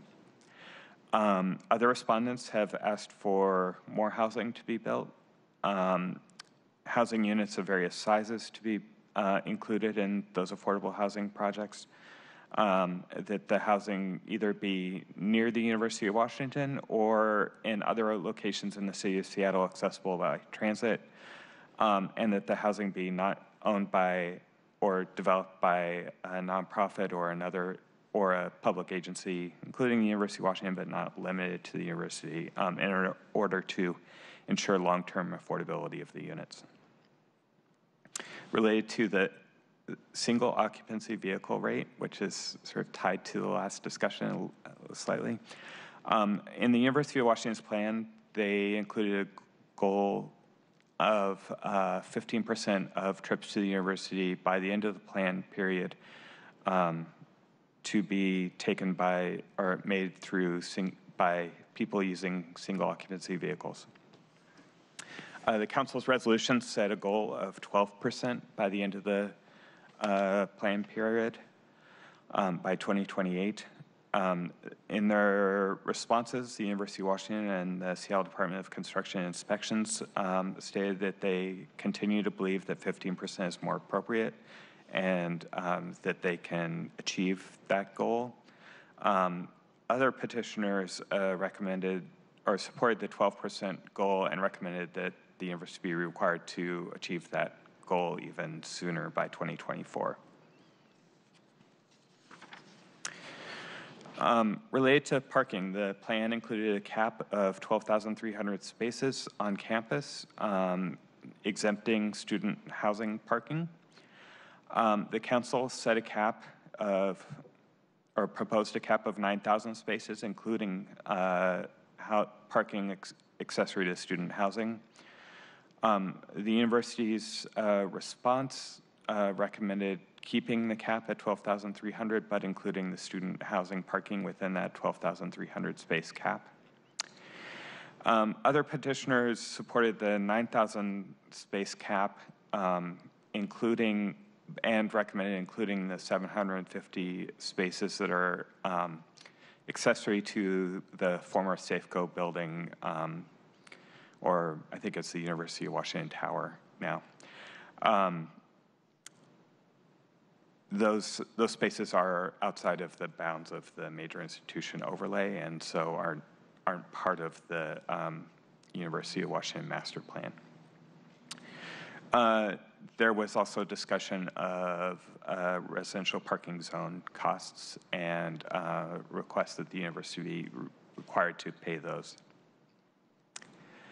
Let me go to page 177 to remind you about the building heights that were under discussion as part of the council's deliberation. So the legislation in front of you will make significant changes to heights around the campus. Many areas, including the area southwest of the main campus, are proposed to go to heights up to 240 feet. The committee discussed two sites that, in particular, that had been raised by the City University Community Advisory Committee and the University District Community Council as locations where heights proposed by the university may not be appropriate. And that's site W22 here at the north end of the University Bridge and site W37 on the west side of the University Bridge. The committee voted to consider reducing heights on site W22 to maintain the current height limit of 105 feet. The university, in their response, asked for an increase to 240 feet and pointed to development standards included in the plan that will reduce setbacks and help shape the building. And in their response and reply, KUCAC and the University District Community Council asked for height limits to be the current lower height limits on sites W37 and W22. So it's supporting the council's preliminary recommendation for W22 and continuing their call for lower heights on W37. Related to transit investments, the council's preliminary decision included a requirement that the University of Washington pay for capital expenses to improve rapid ride routes serving the campus. University of Washington and the Seattle Department of Construction Inspections have come to an agreement on a schedule of payments and a cap of $12.7 million that would be used to implement those changes. And that's reflected in their letters. Bicycle facilities, the preliminary decision called for separate pathways for bicyclists and pedestrians along the Burke-Gilman Trail to be implemented by 2024. The University of Washington asked that it be clear that they are being asked to separate users by 2024, but not necessarily create separate pathways beyond the current Burke-Gilman trail bed that's in existence today by that date. Petitioners asked that the Burke-Gilman Trail be widened and separated by 2021 or 2024, depending on who was writing the letter. And the other petitioners asked that a bicycle parking plan be prepared as part of, or following on the approval of the campus master plan. Related to childcare, the council acknowledged the university's plans to increase childcare spaces on campus. Petitioners asked that the university be required to provide childcare alongside provision of affordable housing. They also asked for a study and program for a joint employer-employee voucher program, which is something that the council has previously asked the executive to work with the university and its unions to develop. The city-university agreement requires a annual report on implementation of the master plan, and a number of letters ask the council to report on issues raised by community and endorsed by the council as part of that annual reporting process. And then there were a few other ideas that were outside of the council's purview regarding the master plan, not related to those issues. So thus concludes the overview of the back and forth between the various appellants and proponents of the master plan process. Before we get to discussion about amendments, Lish, which is I think where you're headed next, I want to pause here and say it's my intent for us to, after we have some Q&A back and forth about what folks might want to talk about related to the back and forth that happened between the appellants and the proponents.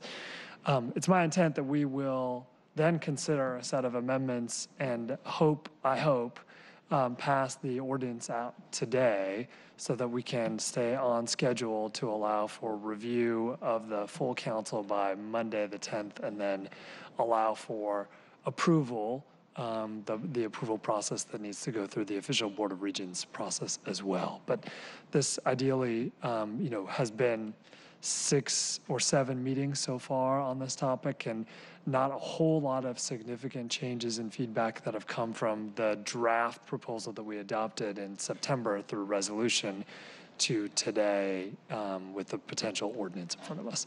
But I want to stop here and allow for space for people to ask questions about the letter writing that has happened back and forth between the appellants and the university.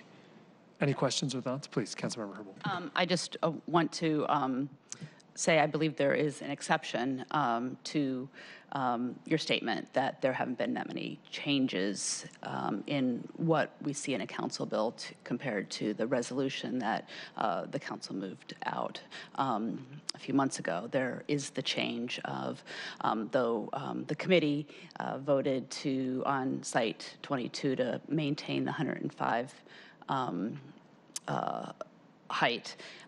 This resolution puts it to the height recommended by the University of Washington, 240, is that right?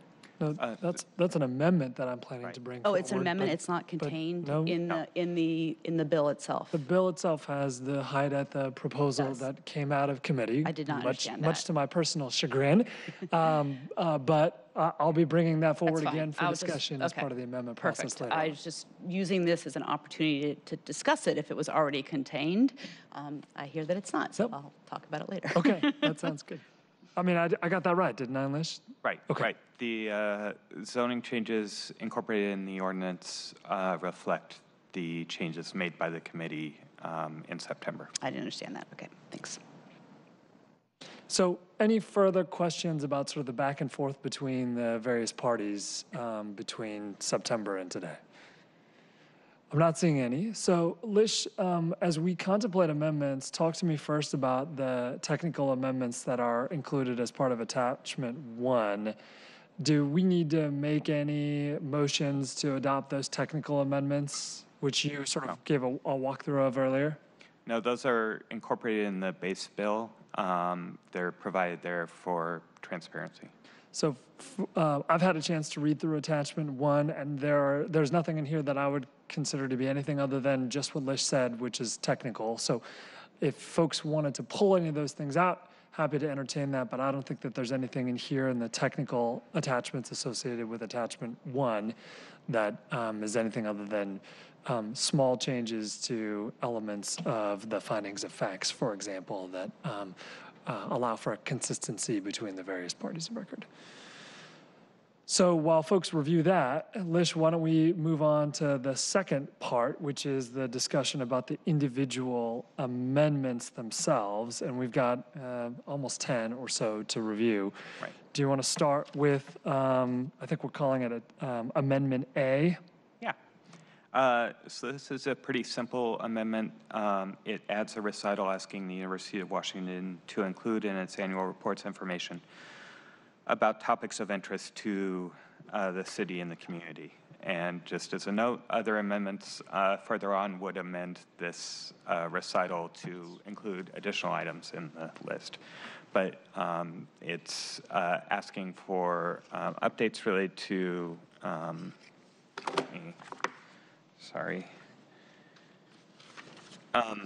issues such as actions to increase access to preschool and childcare, implement a priority hire program, support local economic development, and integrate minority and woman-owned businesses into the campus, and to update the city-university agreement. So colleagues, a lot of the reason why we want to adopt the reporting requirement first here is because there are other things that we'll be asking for potentially as we get further along in the amendment discussion that also would require some sort of reporting. So we want to start with this reporting amendment, and then other amendments may be reflected in an updated reporting section of the bill when it's finally adopted. Any discussion or questions about that? Okay, so I'd move to adopt Amendment A as described in Attachment 3. Second. Further discussion? All those in favor, please say aye. Aye. None opposed. That amendment is adopted. Mr. Whitson, how about Amendment B1?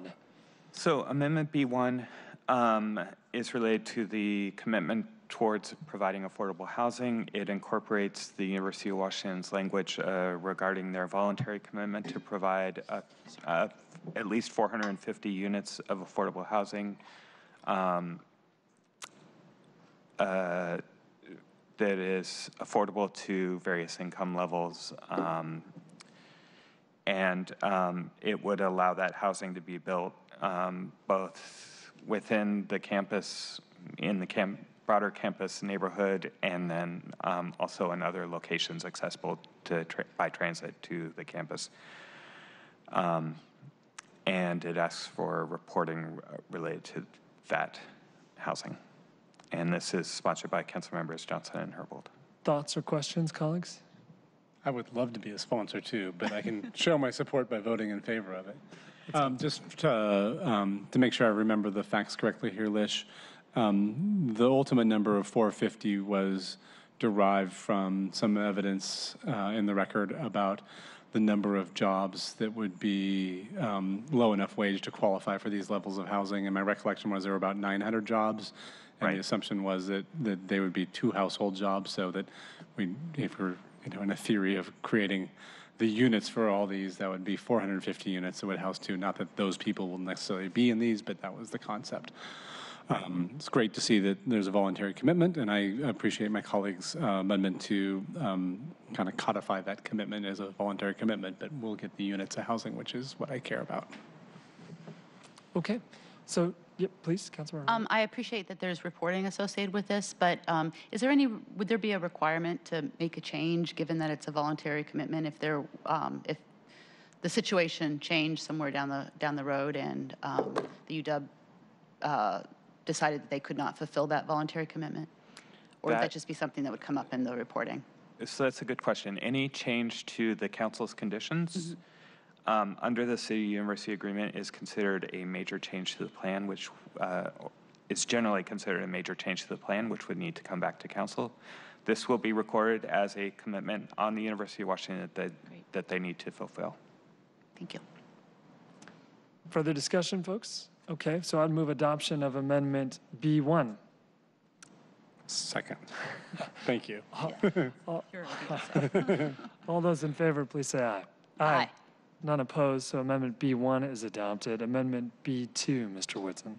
So this amendment is also related to those affordable housing units. It provides a little bit more flavor or guidance about the council's request related to that housing. It asks for University of Washington to work with its employees in designing housing using sort of best practices to talk to the people who are the potential occupants of the housing before you start designing what that looks like.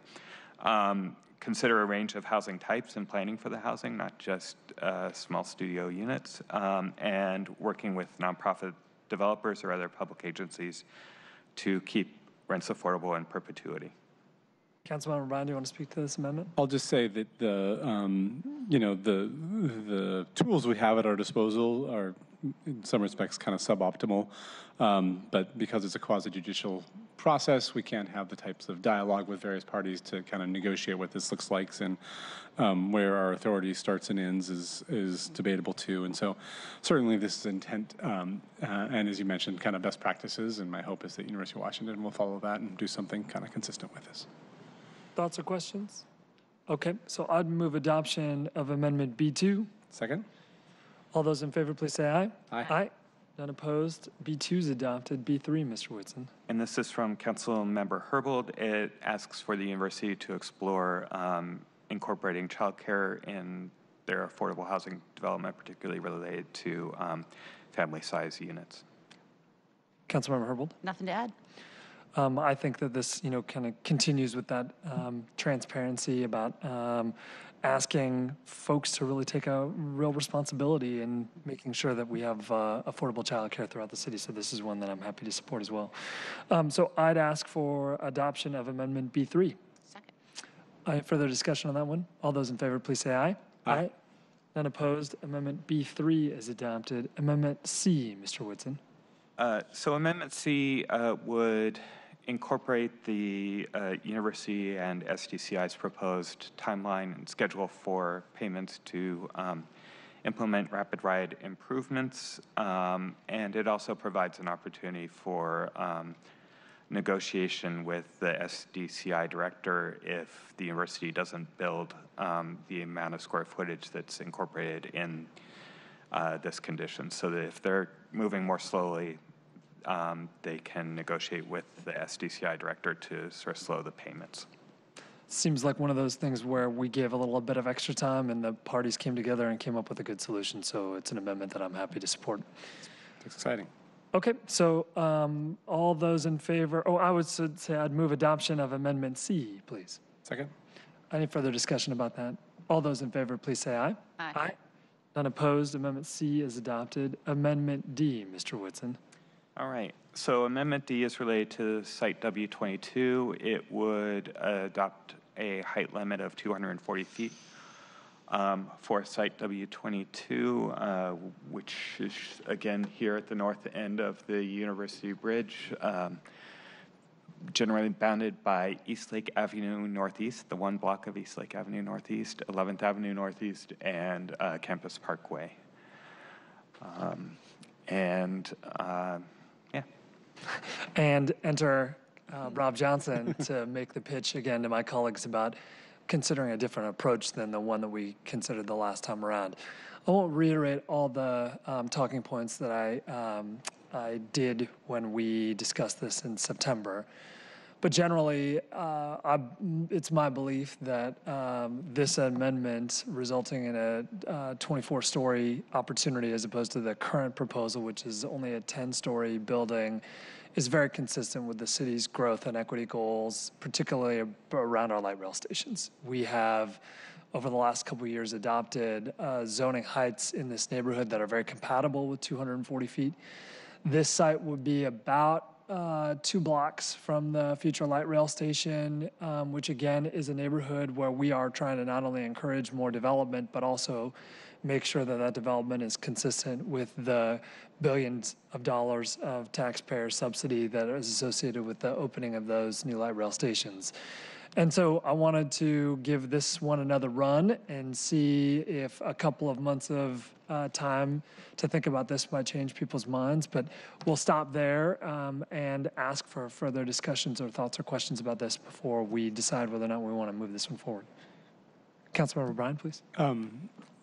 Remind me, you said this just a moment ago, but in the comment period between September and now, you said we received comments from KUKAC and someone else on this. Were there any other that was recommending that we maintain the lower height consistent with what we did in January? Were there other comments we received on this one, or was that it? University District Community Council. Okay. And so they provided similar comments. That was all we heard. Right. Okay. And you have the University District Community Council's comments in the introduction to this amendment. Would it also be fair to say we got comments from the University of Washington asking us to go back to the 240 level? Okay. Yes. So I'll speak to where I am on this, if that's okay. Back in September, some of the graphics and how this played out and what the design guidelines, what setbacks were required was something that I had an open question about. And so I went along with the lower height because I had some concerns of kind of bulk and scale of it. Now that I have a better understanding of what's allowed and required there, I'm actually inclined to support the higher heights.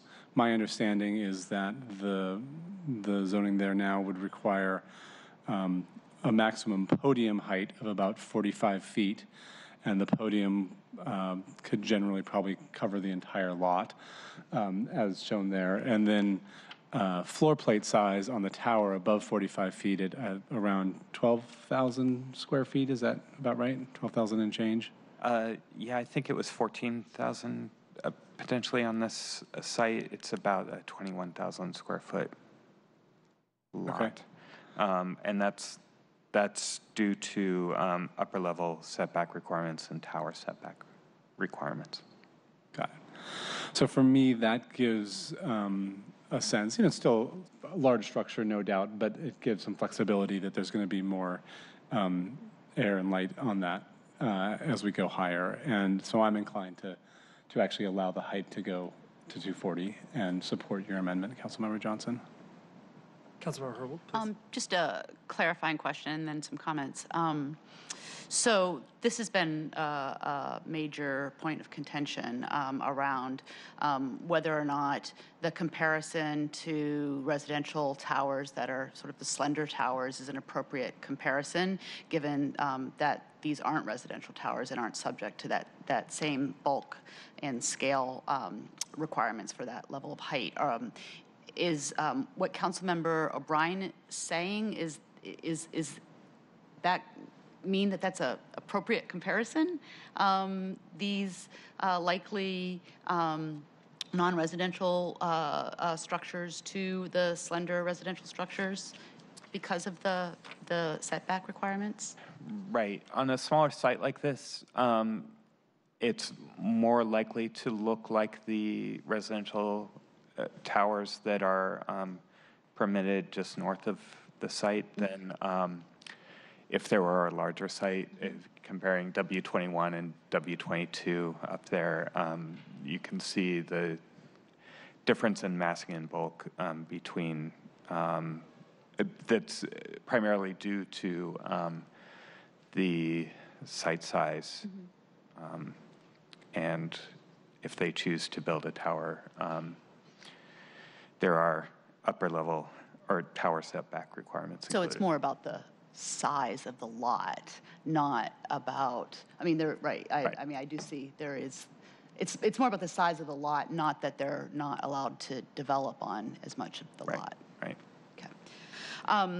So I just want to go back to the importance of this particular location in a very, very long history of planning in collaboration with the University of Washington in the neighborhood, and this long history of planning and the focus on this particular site is important to the community because the site is seen as a gateway to the university.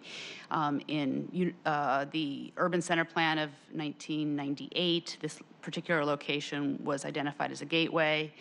And then subsequently in 2003, the Campus Master Plan, again, this is a document that is developed jointly, acknowledged this, where the site was then called 30W and promised that the University of Washington would develop the site as a gateway to the neighborhood and the university.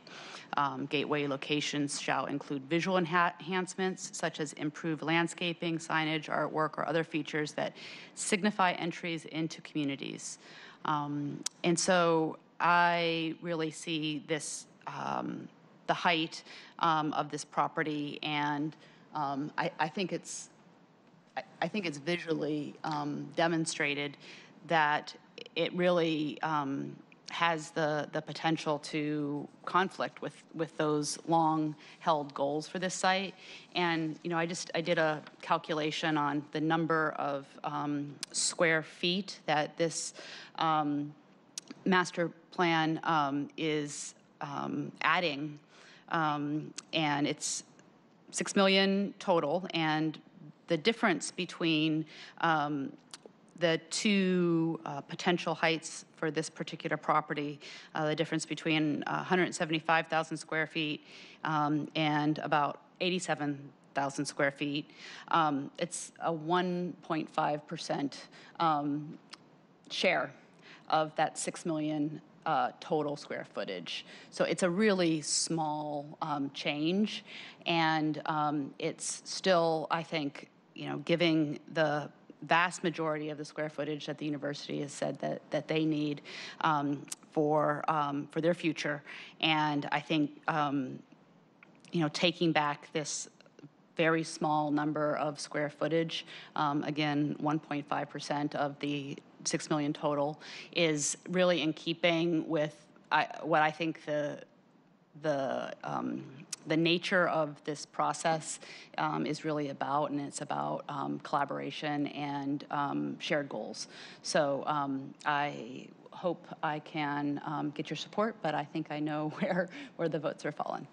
I appreciate that, Councilmember Herbold, and I think, just to, given the lateness of the hour, not to belabor this discussion too much longer, but as somebody who represents the area and as somebody who's seen a lot of development pressures happen in a lot of parts of the city where there's a lot of reluctance to see new development, particularly new commercial development, be located, I want to avoid the opportunity to have this fight continue to play out in a lot of other parts of the city where there is a lot of pressure for commercial development to be expanded, whether that's in our industrial lands areas or whether it's in other parts of the city that would be preferred to stay in a residential look and feel. And so for me, I think that the concentration, rightly so, of commercial development nearby a major piece of infrastructure in a place where we already have a lot of tall buildings makes a lot of sense. And though you're right, it's a 1.5% change.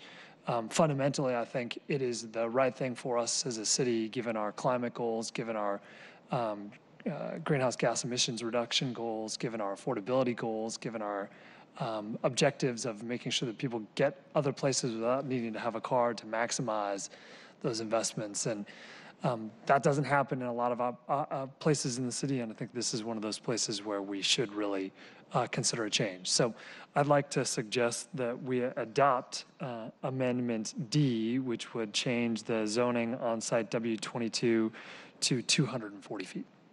I'll second. And can I ask one more question? Please. Lish, I'm just looking at the text of, the background section that's backgrounded in gray on page 73. And at the bottom, it says applying the development standards, the record indicates site W22 would have a maximum theoretical tower floor plate size of approximately 12,100 feet. Sorry. But I just want to confirm that that's accurate. That's more accurate than That's the my one I should memory. use. Great. Yes. Okay. And so that's a little less than 60% of the site, from my understanding. And so doesn't change necessarily any substance, but I just wanted to correct that for the public. And it also goes on to say that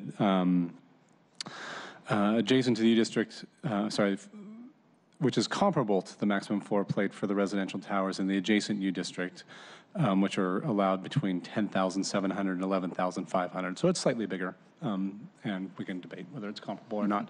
But I'll be supporting it. Yeah. Further discussion about this, folks? Try to get the facts straight. So that's important. Okay, all those in favor of Amendment D, please say aye. Aye. Opposed? Nay. The amendment is adopted. We'll move on to Amendment E, Mr. Whitson. Amendment E is from Councilmember O'Brien, and it asks the University of Washington to prepare a bicycle parking plan. I would move it. Okay, any discussion on that, Councilmember Herbold? I'll second the motion to adopt Amendment E and ask all those in favor to please vote aye. Aye. Aye. None opposed. Amendment E is adopted. Amendment F, Mr. Whitson. Amendment F is from Councilmember Herbold, and it asks the university to work with its employees on a child care voucher plan. Anything to add, Councilmember Herbold? I think for stating for the record a little bit about the background on this and the discussion that we've had about doing a study and sort of where that's at between the legislative department, the executive, and the University of Washington. Yeah. When the council considered rezones to the university district outside of the campus, it adopted a resolution asking for a number of follow-up items, one of which was working with the University of Washington, its employees, and other employers in the area on a child care voucher plan. My understanding is that that has either failed to get off the ground or stalled. And there was a study component required, correct? Right, right. And this would sort of build on that request from the council to the executive. Okay. Yeah, I mean, I just think this is one of those examples where things that we put in council resolutions because they're really important. Sometimes those things fall by the wayside when time passes. So I'm hoping that the inclusion here gets us back on track with doing the work that we committed to do. 2017. Yeah. And I concur with this amendment, Councilmember Herbold. I think it's also fair to say that the organizations that were advocating for this have also had some changes in their prioritization. And so I think that the work that we had intended to do was asked for by particular members of the community who, when we went back out to them and asked for an extension or a delay or some collaboration, had said back to us, we don't think that that is as necessary today as we thought it was in 2017 when it got started. Now, to me, I still think that this, as the person on this council who most regularly pays for childcare, I still think that affordability and childcare is critical, and the concept for us of a voucher program, I think, is one that's ripe for discussion, not just within the construct of this master plan process, but also around the city writ large. As my colleague, Councilmember Mosqueda, likes to remind us, we are one of, if not the most expensive places for childcare in the United States. So I think that the work needs to get done. The speed with which the work is not getting done is, I think, a frustration, but this is a good reminder for us to continue to redouble our efforts to ask for some kind of additional analysis and work to be done both within the city family and in collaboration with those outside the city family. So I'd move adoption of Amendment F. Second. Any further discussion about this one, folks? All those in favor, please say aye. Aye. None opposed, and Amendment F is adopted. So we've got an amended bill in front of us. Any further discussions about that amended bill, colleagues? If not, I'd move that we adopt Council Bill 119426 as amended. Second. All those in favor, please say aye. Aye. None opposed. The amended bill is adopted, and that will be in front of full council on Monday. We have an associated clerk file with this bill that does all the things that clerk files do. So any discussion about that you'd like to offer, Mr. Whitson? It's basically all of the background material on the master plan. Any questions about that, colleagues? So seeing none, I'd move to grant as conditioned clerk file 314346. Second. All those in favor, please say aye. Aye. The clerk file is adopted, and that will also be in front of full council on Monday, December 10th. This has been a long process, Mr. Whitson, and we'd be remiss if we didn't spend a lot of time and energy today thanking you for the Herculean effort that you have undertaken although these many months of public discussion, but certainly many months before the issue came to committee, of really, really great work to get us to this point. So I'm very grateful to you. These quasi-judicial processes are complex and necessitate a lot of weird non-dialogue between people, and you've done an excellent job of helping to make sure that those firewalls existed and facilitating this process, and I just can't say thank you enough for your great work. Before we adjourn, other thoughts or questions, colleagues? Just first of all, second the thanks to you, Lish. There's been a number of steps along the process where we came up with collectively what I would characterize as creative ideas and trying to stick to an aggressive timeline. I'm really pleased that you and Law and other folks that you managed to corral were able to get responses back, specifically when we were on recess over the last couple weeks in August. While I was enjoying the waters of the Gulf Islands, you were here toiling away with others so that we had some stuff done. So thank you for doing that. I have a question about the quasi-judicial nature. So is this planning to go to full council on Monday? It is. Okay.